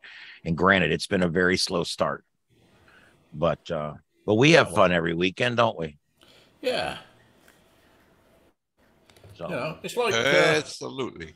I'm not going to worry about how fast we're progressing or how many people we're getting in or whatever. I used to worry about that, but I don't equate this to ratings. I equate this to knowledge and ability. And I think that right now we are all better off for doing this. You know, and it's fun and we enjoy it. And I enjoy you guys' company. It's the fellowship is a lot of it too. You know, do you get a count of how many people are on YouTube? Yeah, there's a viewer count on there. They got to view for more than a few minutes to become a viewer on the viewer count. So that kind of gives you an idea. We've got some videos that have 30, 40 views. We have other videos that have thousands of views. It all just depends on what it is. The tech nets tend to get in the 100 view range, where the small little how-to videos that we do every now and then, those seem to do really well. They do, don't they? I think somebody goes online and looks out and says, well, how do I do such and such and so and so? That's especially if you have a specific model number for a specific product. Yeah. And you're doing a video on setting it up and what you think about it, those tend to get the most hits. And so now that I've got my new computer, I'm going to be doing like little product reviews on everything I bought. And talk about what I like about it, what I don't like about it, just a real quickie, and try to stay as positive as I can and just, you know, give the good and the bad. And here's what it is. And here's how much we pay for it. And here's where you can get it. And just do a quick little 7-8 minute video. I've already got the video editing software loaded into this computer, and probably by this weekend, I'll be using it, to start editing video. I've been stuck because my little laptop has a hard time editing video. With this computer, I should be able to do that now. But you know, there's a lot of people who make quite a nice living doing that. You know. Well, and I'm not monetized, and I'm not planning to go monetized. No. It's a hobby, and I'm treating it like a hobby. You know, I work in commercial radio to make money, and I do this I do this because I love the folks, and I love the technology and the stuff. So, yeah. All right. Does anybody? What else does you guys have? Anything? I just want to mention the space weather. We got a solar flux index of 93. That sucks. Normally, when we have this many sunspots, and we've got a lot of sunspots right now, we normally you would see a much higher solar flux index, but for some reason it's down to 93. So the propagation's not really great right now. The good news is, though, we're at a K indices of 1, which means that the magnetic field, the geomagnetic field, is very quiet right now, and that will sometimes lend to long distance communication as well. So kind of good. I'll tell you, even though the solar cycle, the solar flux is low, the bands are going further into the night. Oh yeah. The bands are open longer. They're not open, and I'll tell you, this is, I don't know what you guys think about this, but this is something I did for our club a couple of weeks ago. We have a Zoom, we have a tech meeting once a month on Zoom on a Wednesday night, third Wednesday in a month, and I like to do something to provoke people a little bit. So I sent the email out saying that how the sunspots affect your antennas, and knowing that they really don't affect your antennas, but they really do affect your antennas. Because if you think about your regular old dipole, don't have anything fancy, you've got a 40-meter dipole, and for that to be anywhere near working effectively, it's got to be at least a quarter wavelength above the ground. So on 40 meters, that's 10 meters. But really, to be really effective, it should be half a wavelength above the ground, which is 20 meters. So, you know, that's what it is. It's physics. You can't do anything about it. And we all live where we live. We can't get our antennas up as we'd like. But when the solar activity gets going and the higher bands open up, so when 10 meters opens up, all of a sudden, for 10 meters to be effective, it's only got to be a quarter wave above the ground, which is only 2.5 meters. So when you get like really effective, half a wavelength above the ground, it's only 5 meters, 15 feet. Well, say 17.5 feet or whatever. So effectively, the better the solar cycle, we're working on higher bands, but your antennas are working better than the other antennas below. Right. So that's my... that makes sense. Kind of, yeah. There's a lot more to it than we all know that, but, you know, reflective angles and everything else. But, you know, so I tell people, you know, get out there, give it a go. Just give it a go. I mean, since the middle of May, I have made at least one contact on 6 meters every single day, even when Kathleen was in hospital. So I managed to get one in. And this week, I think I've worked, I was talking to Chris earlier, I think I made 6 contacts, one after the other, 6 different countries on 6 meters. That's with a hamstick dipole in the attic. You know, that laptop would make a perfect remote control for your FT8 system. Yeah, well, that's the next thing is it's going to... Well, I got one. I got FT8 working on a separate computer and a separate radio. Right, but what I'm saying is you take that laptop now and you use Chrome Remote Desktop. Yeah. And you remote desktop it into your FT8 computer, and you can now sit anywhere in the world and work your FT8 machine. Yeah, unfortunately, I don't get the opportunity to travel, but yeah, I know what you mean. Well, what I want to do is... Well, I mean, you travel to your bedroom. I mean, I sit at my room a lot and work FT8. I'm sitting there watching TV with my wife, and I'll sit there and work FT8, and we talk about the different countries I'm getting and stuff. Yeah. So I have a lot of fun with that, and also every now and then, if I get bored at work, I'll dial in and see if I can grab a QSO real quick. I leave it on all the time, listening and reporting PSK, and then whenever I get a chance, I dial in and I start working stations. I love remote dial-in. We'll be staying at a hotel room somewhere, And if I get bored, I pull up my laptop, dial in, start working FT8 back in Fort Myers. So it's something I really love. And I've got it now to where I have a laptop that I can remote into every computer in here. I have 7 computers that I can remote into, and I can control the entire shack from one little laptop. And I even have it on my tablet now. Doesn't work all that good, but I can actually work FT8 from a Android tablet using Chrome Remote Desktop. It's pretty cool. Yeah, I should get into that.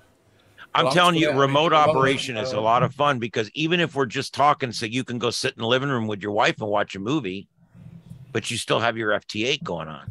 Yeah. Which is great, because if you got FT8 going on, you really don't have to give a shit about anything else that's going on. That's right. Well, you can use FT8X, can't you, whatever it is. What's the new FT8 that does the WSJ? Yeah, WSJTZ. DX. Yes, and I don't use the auto much at all. There's a few exceptions where I'm trying to get a certain station, and you can set it to just look for one station and stuff like that. But I'm a little scared to walk away and leave my transmitter on a trigger like that. Yeah. If I'm not in here, I make a point, like first thing in the morning, because Kathleen works from home, so we have to be kind of quiet. FT8 superb. My mother-in-law, her bedroom is right next door to mine, and she's 92. She can hear a pin drop at 1,000 feet, but she can't hear anything when you ask her to do something. Selective hearing. Yeah. So FT8 is cracking for that. So I have been making a different, an effort, just for the fun of it. Actually, today I worked 2 Wyoming stations. 2 Wyoming stations. I haven't got confirmation yet, but on 6 meters. So, as you know, I'm convinced that nobody actually lives in Wyoming. I don't think Wyoming really exists, but, that's another story. I think it's just the other half of Montana, but I'm not sure. No, it's just a national park. We're probably going to offend the hell out of somebody 3 years from now when they watch this video, but sorry. Well, I've when things get better and we can travel personally, I'm going to make a big effort and go and see what Wyoming looks like. Yep. I mean, Cheyenne, which is the capital of Wyoming, is the same size as Bonita Springs. Yep. Give you some idea. Yeah, well, I'll tell you what, we live in the state right now. Yeah. We have more people moving to Florida right now than I think any other state in the union. Right now, it is harder to find an available U-Haul in California than it's ever been since the U-Haul Corporation started. And right now in New York and New Jersey, there's a very hard time for people to find U-Hauls. And they have a graduated price schedule. I don't know if you guys know this, but if you're traveling and they don't need that U-Haul to go where you're going, you're going to pay a pretty penny for it. And so what they do is, if you're in, let's say you're in Los Angeles, okay, home of the douchebag, and let's say you're there and you want to get a U-Haul and get the hell out of there and move to, let's say, Bonita Springs. It's going to cost you $4,500 for that U-Haul. Now, if you're in Bonita Springs and you want to move to LA, $250. Yeah. That's true. I'm not lying. It's crazy right now. Yeah, when I worked for a living, and I used to work for an international, well, not an international company, but I worked nationally, and I lived in Pennsylvania, which in the winter nothing happens. Literally, so I used to come down here and I used to work for the Coca-Cola, but I was a systems engineer for them. I used to come down here, for January, February, March, April, sometimes May, because nothing was going up on north. And I never ever went to the factory up in up in Fort Myers. I always used to work from home. But they would give me money for airfare and stuff, and I used to think, well, I was a single guy, I'll drive. And I used to rent a car for $7 a day from Enterprise, including insurance, to drive and take cars from here back up north. And I used to take the weekend. You know, I would go, I'll leave on a Friday afternoon, take the weekend, stop at Savannah, stop at DC, stop at Annapolis or something like that, you know, and get back up in time. And, you know, I'd do that and I'd make maybe $400 or $500 as well as, you know, and driving's never been a problem for me. So I don't get tired doing it. So that's what I used to do. So yeah, I mean, it's been going on for a long time. Well, and it's accelerated now faster than ever. Yeah. And you know what's really cool about it, this whole thing, you know, we picked up a congressional seat this year. Yeah. And you know, Texas picked up one, New York lost one, and California lost one. Yeah. There's a really good chance that we'll pick up another one next time around in 8 years. What is it, 8? I think it's 10 years, every 10 years. 10 years. Yeah. I think we're going to pick up at least one more next time around. Is the curve right now looks like that. So we're becoming a very powerful state, and I love it. And people are moving here. You know, we used to always think people are moving here, they're going to change the politics. We were wrong. People move here because of the politics, and they don't want to change the politics. Yeah, and yeah, you're right, Jim. U-Haul sounds like Uber special event pricing. It is. It's called demand pricing. It's pricing on demand. And yeah, that's exactly how they do it. If they want that truck where you're going, they'll give you a great deal on it. If they don't need that truck where you're going, it's going to cost a lot. It's the same thing with Uber. When you go to get an Uber and your town has no available Ubers, and then one pops up, you're going to pay a little more for it. Where if you're sitting there and there's 50 Uber guys around, you can get an Uber ride fairly cheap. So that's, I kind of get that pricing. And the reason it's like that is because, and being someone that drove a cab for a year or so, years ago, it's difficult. Like you get a concert, you're like, oh man, there's a big concert letting out tonight. That's going to be great for the cab drivers. No, it's not. I get one fare and I'm stuck in traffic for an hour and a half. Yeah. So that's why sometimes event pricing and things like that, look, you want a taxi out there at the Civic Center or whatever, it's going to cost more because the guy's got to wait in traffic to get there and then wait in traffic to get back out again, you know. But yeah, the U-Haul thing is amazing to me because it really shows the dynamic of what's going on in our country right now.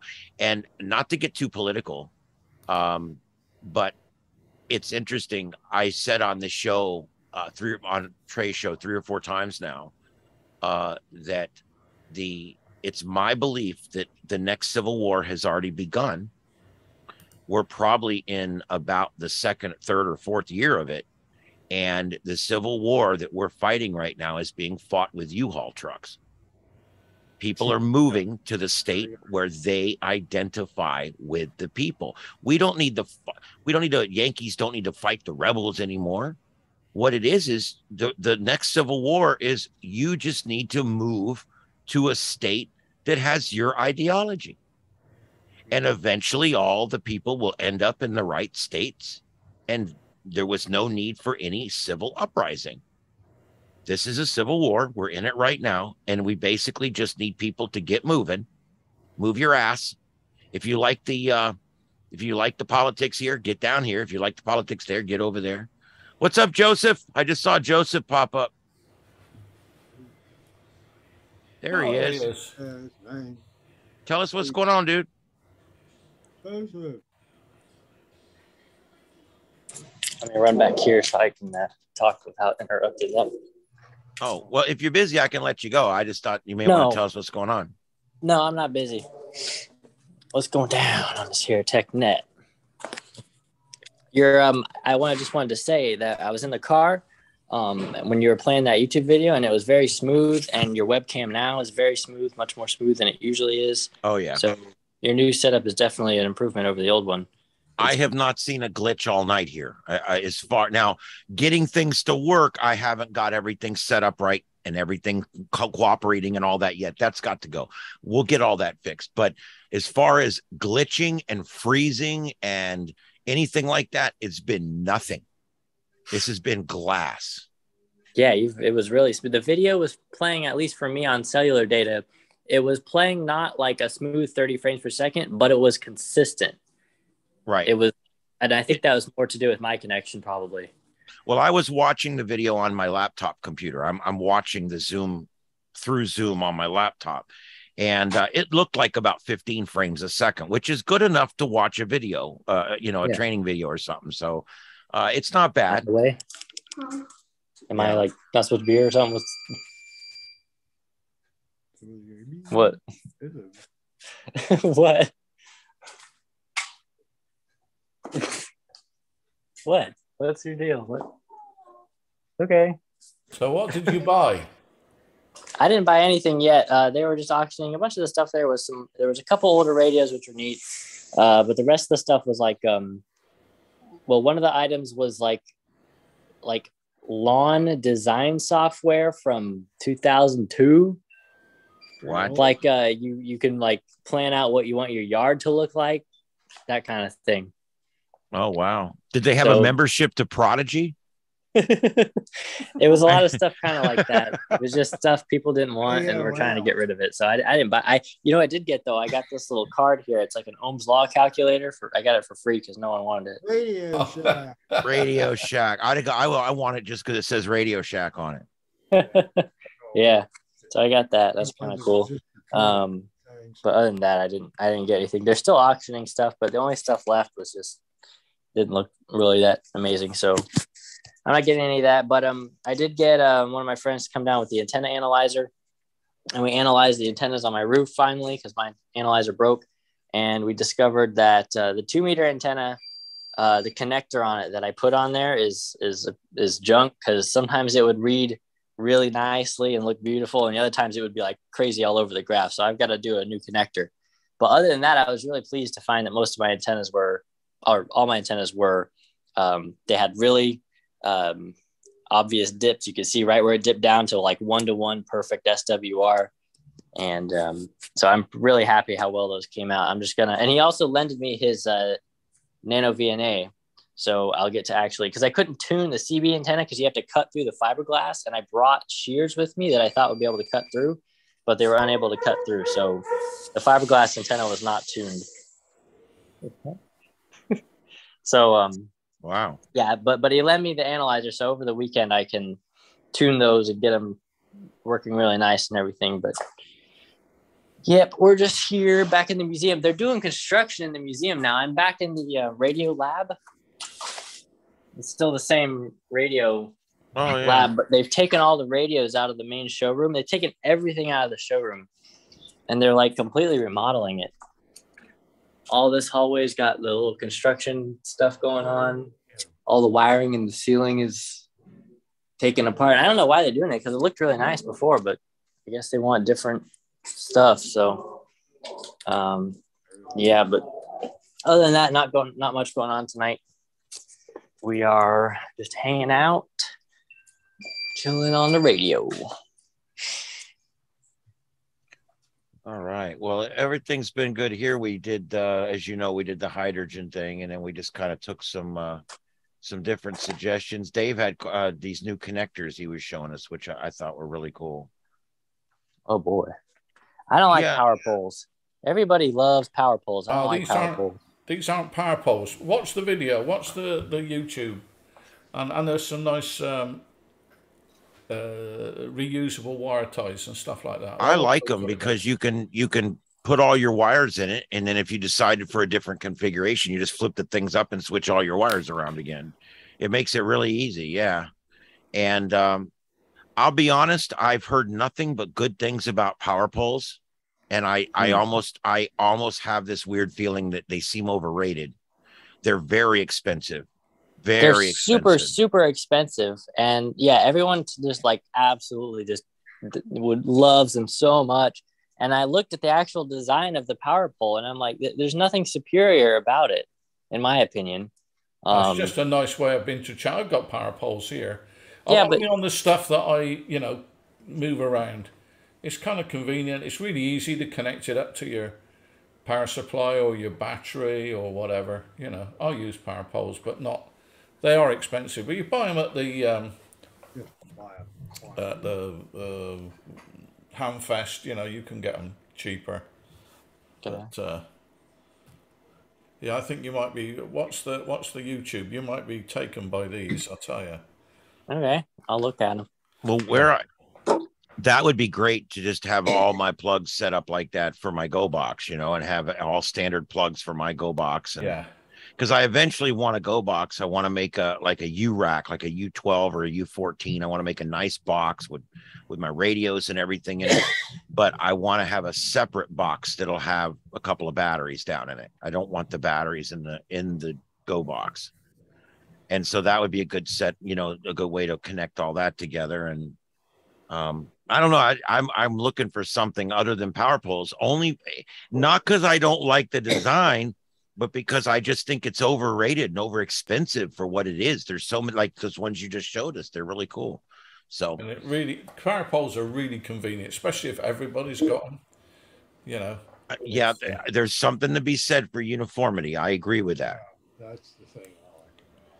Yeah. That the lady who didn't like my YouTube video is here at the meeting. Well, can you tell her we don't like her? Oh, what, the ones you did at the field day? Yeah. Oh. Yeah, she was there. There was a whole big thing. They were like, "Oh, you broke the law. You committed federal crime. You exposed our secrets. You did all this stuff." They were wrote me a big long email, and I answered them back with all the things that proved I didn't. And then they just never answered. So I can solve her problem in 2 seconds. It's a public event on public property, and you took pictures from a public location of a public location, and you published them non-monetarily. Well, kiss my ass, because that's 100% legal. Yep, nothing they can do. The federal crime, they said, was me flying the drone, but it was not a federal crime because I was not actually in the no-fly zone. Nope. So anyway, well, I'm going to go back out there, so I'll be on the side here, but I'll be trying to listen a little bit as I... All right, well, we're not going late tonight. I told everybody earlier, I'm going to kind of go till 10 or 10:30, and we're going to go. So it's already 10 o'clock now, so I'm going to see what else is going on, and I was hoping you'd come in, and then we're going to probably fly soon, but the computer is working good tonight, Joseph. It's working great. I've got 5 screens up in front of me. I'm going to try to get the other 2 going tomorrow. My display cables did come in, display to HDMI, and they're giving me the 19 by whatever resolution. So that's awesome. Great.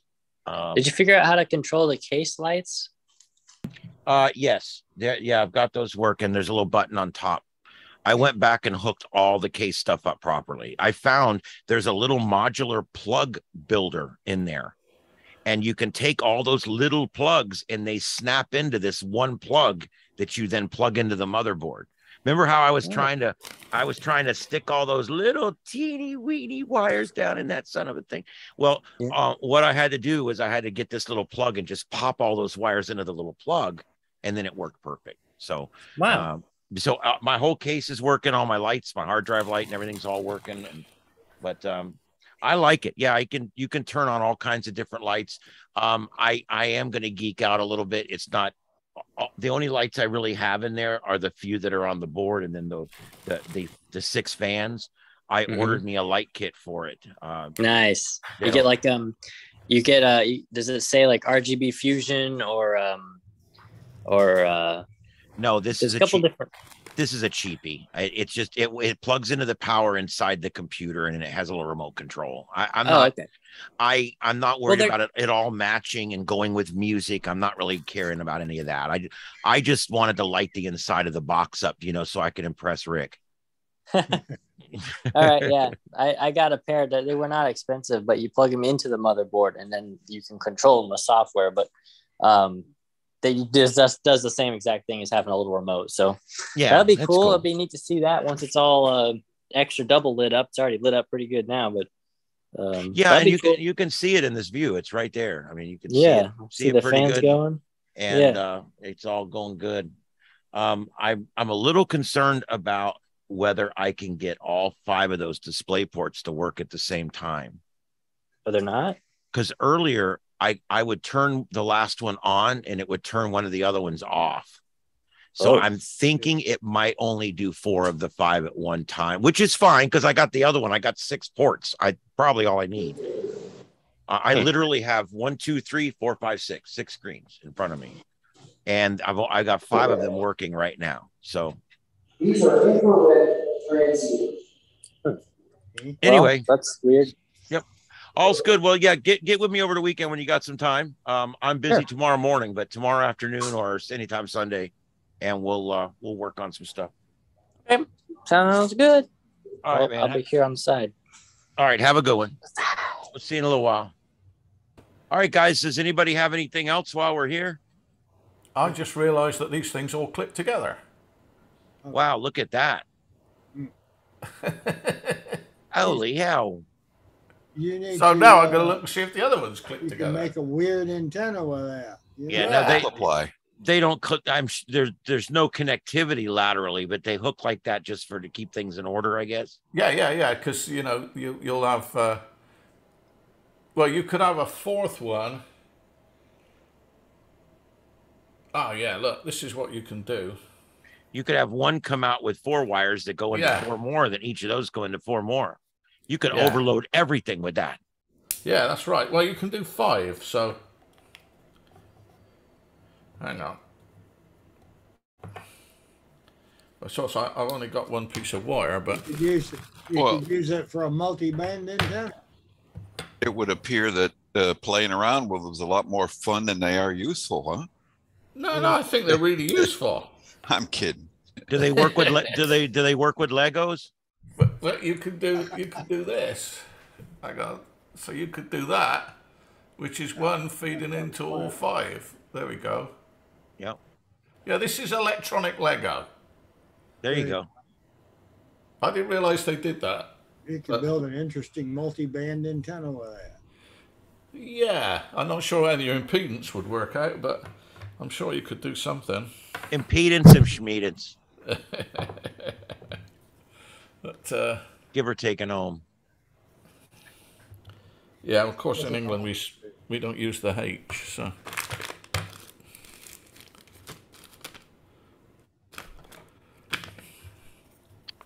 Well, I downloaded the new Manny cams. It looks totally different. That's one thing. Sometime we need a. Yeah, they actually change. Yeah, I would be glad to do that. We could probably do that next week. But yeah, the new Manny. This is what the new Manny cams looks like. If you guys are interested, and it's got a dark screen now. It's got the audio stuff down here in the lower corner, which I think is kind of cool. It didn't have that before. And it's got a bunch of different controls. I swear to God, I've got to go back and learn this thing now. It's different, but it still has. That looks like mine. I paid the $60 or whatever it is. Yeah, I think I got an annual on this, but I'm eventually going to upgrade it to the lifetime one. But anyway, you can set your frame and resolution. Audio. Yeah, because that's what I'd like to be able to do, because I play all my rigs. And I've got an output from the mixer that I could put into the computer, so you can play all your rigs into the computer and then out on YouTube or out on Zoom, which would be kind of good. Not quite sure why, but it would be kind of good. But what I ended up with is that both of them mixed together, as you can see. I can't run. Well, I'm not running Minicam at the moment, but it'd be kind of cool to go through it one day. But yeah. Well, I like Manicam because of all the programs I used, it has about the most options when it comes to adding things to the screen. Yeah. I mean, when you're in Manicam, you can literally add any of these things to the screen. It's amazing to me. I mean, I can literally take a YouTube video and this is amazing. And I actually use this, but I can actually go and where's my YouTube from earlier? Don't I still have that up somewhere? So where did you find that? On the streaming key? No. When you're in the screen, here, you right click and it shows you all the different ways you can add things. And if you want to add something, you just click on it and add it. I'm trying to find. I had a YouTube screen up, and I don't know what happened to it. But like when I'm doing, let's say, here, I can show you this. Like when I'm doing broadcasting during a hurricane or something, one of the things I do is I'll pull up like a hurricane graphic, like a radar or something. Let me find something that's moving here. Yeah, Fox's new radar. I can say copy image address, and then I can go here and I can right click. I'm going to add a web page. You could add a YouTube URL there. You could have a web source. Wow. Okay. See, I haven't used any of this stuff yet on this computer, so. Uh-oh, we're down a slippery slope now. You might have to reboot. Nah.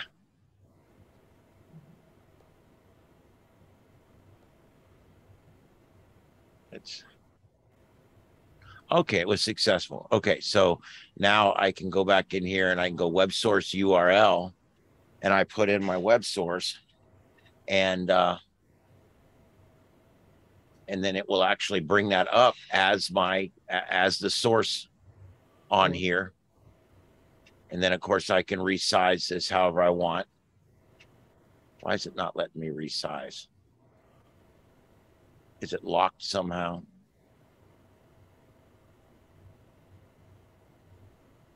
There we go. Unlock layer. So now I've got this layer here. Now look, it's not cropped right. Okay, so I need to crop it. Oh my God, I don't know how to do anything on this new one.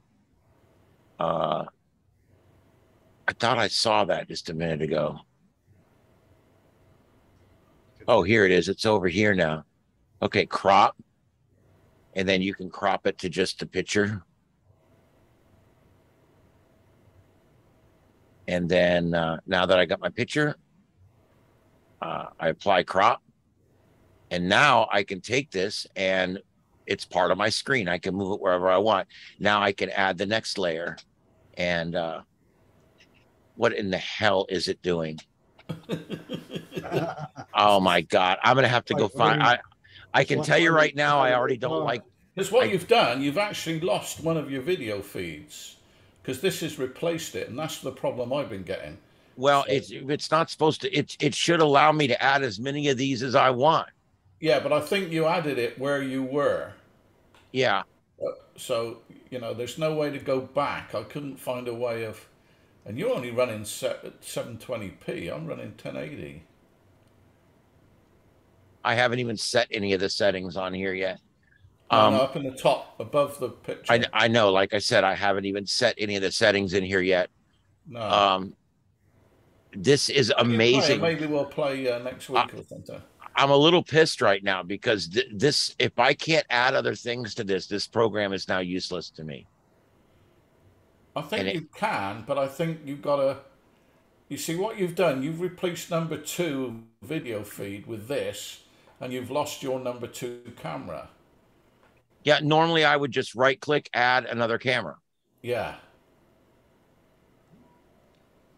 Oh, this is just shit. No, I think it does it. Why would these assholes make it worse?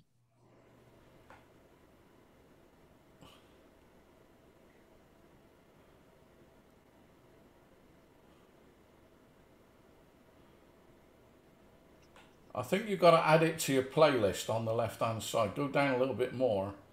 There, you've got to add it to the playlist, I think. Oh, for Christ's sake. That is ignorant. Why would they make something work? Why would they take something that worked so well and F it up? It's called innovation. It's typical. Christ. So you got to add a camera. That really sucks. So normally you would just right click out here. Now I got to go back over here and do it. I'll tell you what I'm going to do. I don't like this new version already. It's bullshit. I'm going to go back and download an old version and put it in here. But anyway, if I want to add a color, I can add a color. And then I can take that color and I can put it behind everything. And then I can reorder things by manage layers, send to back. Now it's in the back. Then I could add another layer by using the dumb button that they just added. And we can do something else here if we want to play a YouTube video. I've got a I got a URL here of some dude talking about some storm. You put that in there, and now it'll literally play that video as Thanks for joining a me source. on this Wednesday. I'm meteorologist Brian Shields. And you can mute it. And now you can just let that play while the other things are going on. And then, okay, now let's put my cameras back in here. You can see why this is powerful. It's basically a personal broadcast tool. Yeah. And we can add the other camera.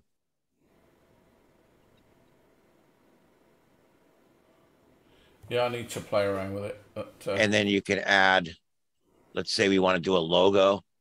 So we can go in here, images and video. See what? Can you do this? So if you go back, say the guy who's doing the talking, the weatherman, can you put yourself in, say, the top left-hand corner, or even the picture from space, you know, the weather picture? Can you put yourself up in the corner? Yeah, that's it. And then just move it up into the, and then play that, just those two images. Because that's what I was having trouble with. Yeah, that's all you would do is just crop it out and then put it where you want it. That's what's great about this. I mean, it's amazing how easy it works. You can literally set up any design that you want. I like to do image and video, and I'll go into, where's it at? Pictures, and then I'll go into my, where is it at?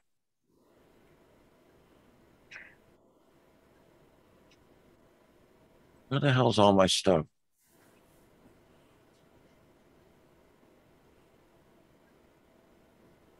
That's crazy.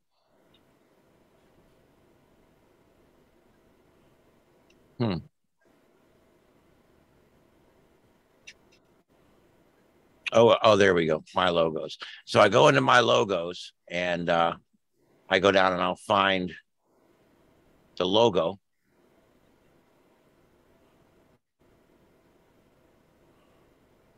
Pretty cool, huh? Look at that. That's cool. Yeah, and you can also add other things too. You can add time and date. You can add footage from a game. You can add a desktop capture. Like I can capture a display.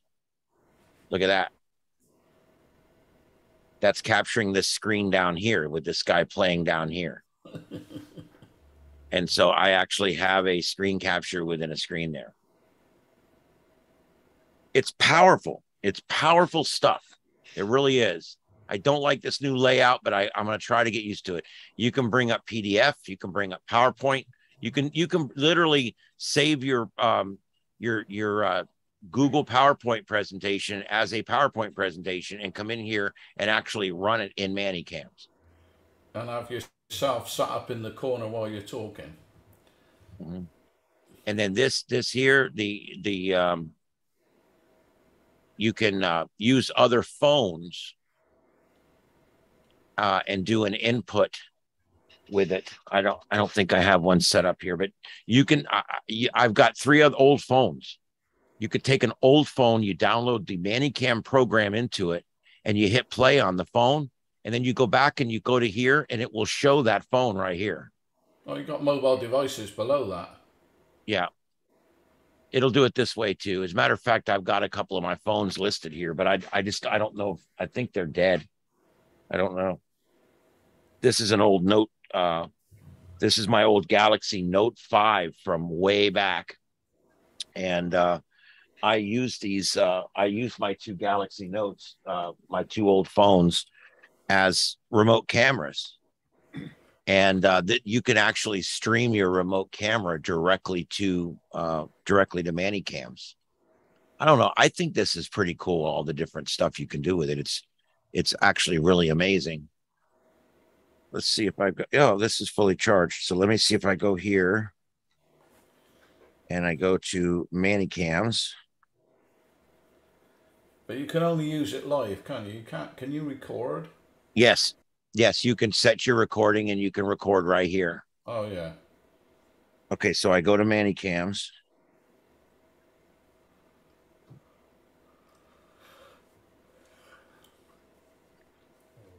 All right. And then I hit that button. I go to NDI and then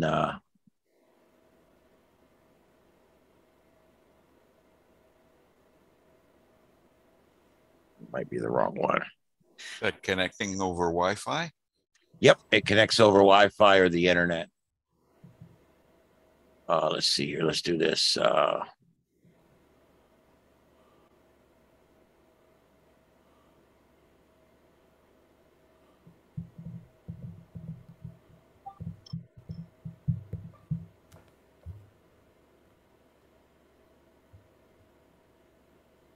course, it's always not going to work when you need to show somebody, you know. Yeah.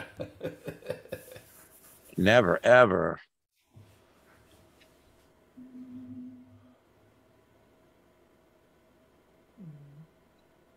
It showed it that time. There it is.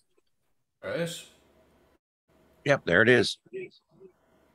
There it is. There it is. There it is. There it is. There it is. Yes, yes. And you can, from here, right click and mute layer. So you're not hearing me. And now I've got a completely portable phone that I can use to, you know, go all around the whole studio.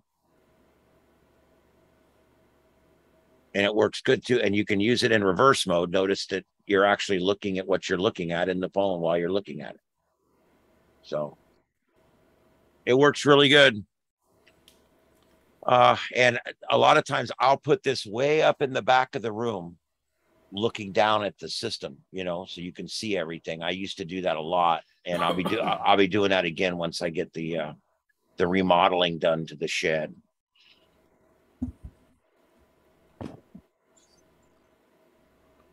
But anyway, there's the new computer. I love that thing. So fast, so incredibly fast. Anyway, yeah, there's all my stuff. Anyway, I absolutely love the Manny cams. I think it's a great program, and I would be glad to work with you guys on how to do it and all, because it's even this one here. I've never used this before in my life, and I managed to figure all this out in about 5 minutes and still use it. So it's not bad at all, really. Whatever one of these you click on, these controls over here control it. So like you can zoom in, zoom out. If I go over here to this guy, I can zoom in and out of him. You can do any of this stuff. You can crop to different things here. You can even change the opacity like this. Like, let's say I want this logo in the middle. I want it there, but I don't want it to be quite so prevalent. I can actually bring it back into the background a little bit, make it a little smaller like that, to where it's kind of transparent. The image is behind it. Oh, wow. Yeah. That's cool. Yeah. Okay. You also, it'll do corner radius too. Like if you're trying to make it look fancy, you can like bring in the corners. See? Make it like a little viewer. You can flip things horizontally and vertically. That'll really start looking at globe maps upside down. It really messes you up. Yeah. And you can rotate things. But it's all right here. And you can even set up playlists so that while we're doing the show or whatever, it would play a list of videos for you in the background. And down here, this is really cool because now I can click this one and pull up a whole new camera here. And look, I've got a new one now. Now I can start making this one. And then when I make this one the way I want it, I can still cut back to that one anytime I want. See, it's like a switcher. Yeah. And you can set the audio for each one differently. Like I could literally, you could have a camera where you are hooked up to my Manny cams and the audio's on, and I could literally go to you live using Mannycam. I'd say, okay, Dave, we're going to go to you live now. And I'd hit that. And then your audio and video would pop up on the screen as if you were live coming from a remote location or whatever. So it's really cool. I really think it's neat stuff. I keep hitting the wrong button. There we go. That's a little better. There we go. All right. So anyway, but that's ManyCam, and we'll do some more with this if you guys want. Let me play with it a little bit more and get all that figured out. But anyway, you can see it. I do kind of like some things about this new layout. But I don't know where the time went. I got to find the time. It's got to be up here. Here it is. Time. I like the time. If you want to put the time on here, you click that, and look, now I got a clock, and I can make it whatever color I want, like that. And I can add the seconds. I can make it 24-hour. I can add a date, and I can add seconds. And it also does stopwatches and timers. Yeah, it does all that kind of stuff. Like if we wanted to do, look, we're going to take 20 minutes and we're going to try during 20 minutes to figure this out. I could actually put a 20-minute timer on the clock, on the board. No pressure. just like on Price is Right. And we could even have a little ticking clock sound if you wanted, and make it really cool. But yeah, there's so much stuff you can do with this. It's just amazing. I see now that all this up here changes that over there. You've also got, I don't know why the text. Oh, I guess text. Drawing tool at the top as well. Yep. In that top left-hand corner, at top, no, middle left, you got, is that a drawing tool? No, go up, go up, go up, go up, go up. Yes, you can draw right on the screen. You can draw right on the screen. I haven't done it with this new program yet. No, it's that one, yeah. Yeah, here we go. There you go. Oh. God knows what you have to do now. You probably have to say please or something. Give it a stroke. There's even a stamp. You can put heart stamps. Ooh, yeah, look at that.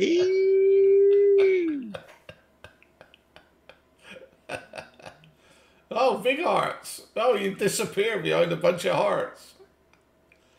Yeah. That's a mess. And music too. Music. Yeah.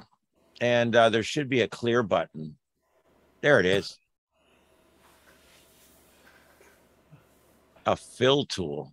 Oh yeah, and it works too. It filled the whole thing up. Yeah, but this is that, and you can do pencil, and then it should just draw. I don't know why it's not drawing.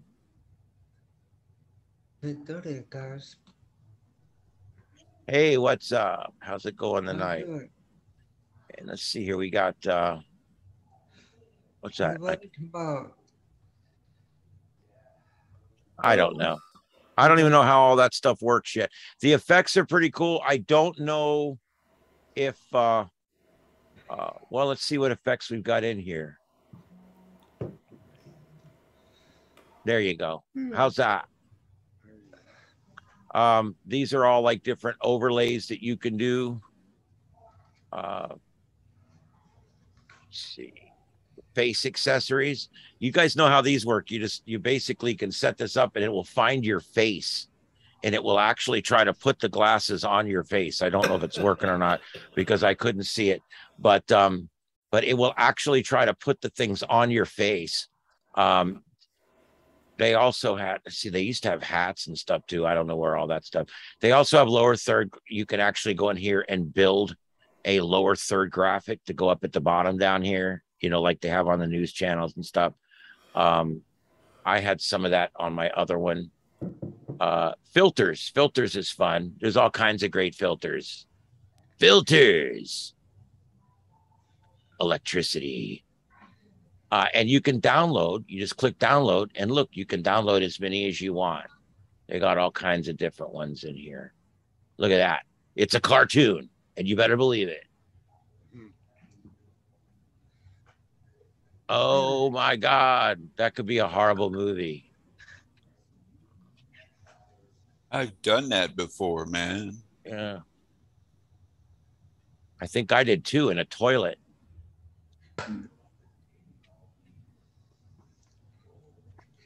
But Is that good or what though? I mean, it's just fun stuff. If you want to play with this kind of stuff, it's fun.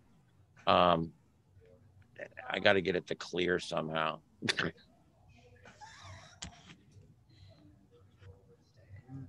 Classic guy. Oh, how do you clear it?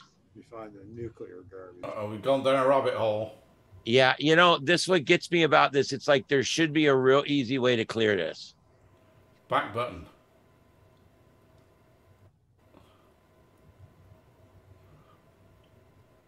Under filters, I think there was a back button, wasn't there?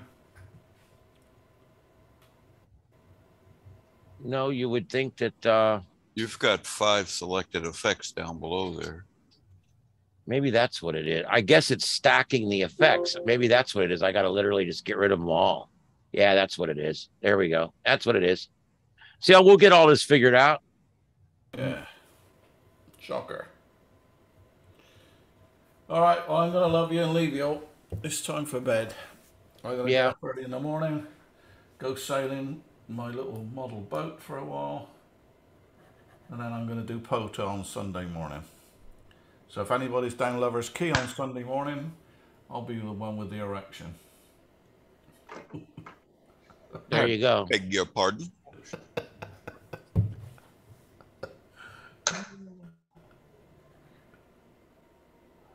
Okay, I'm gonna say okay, it sounds good to me, I guess. Yeah.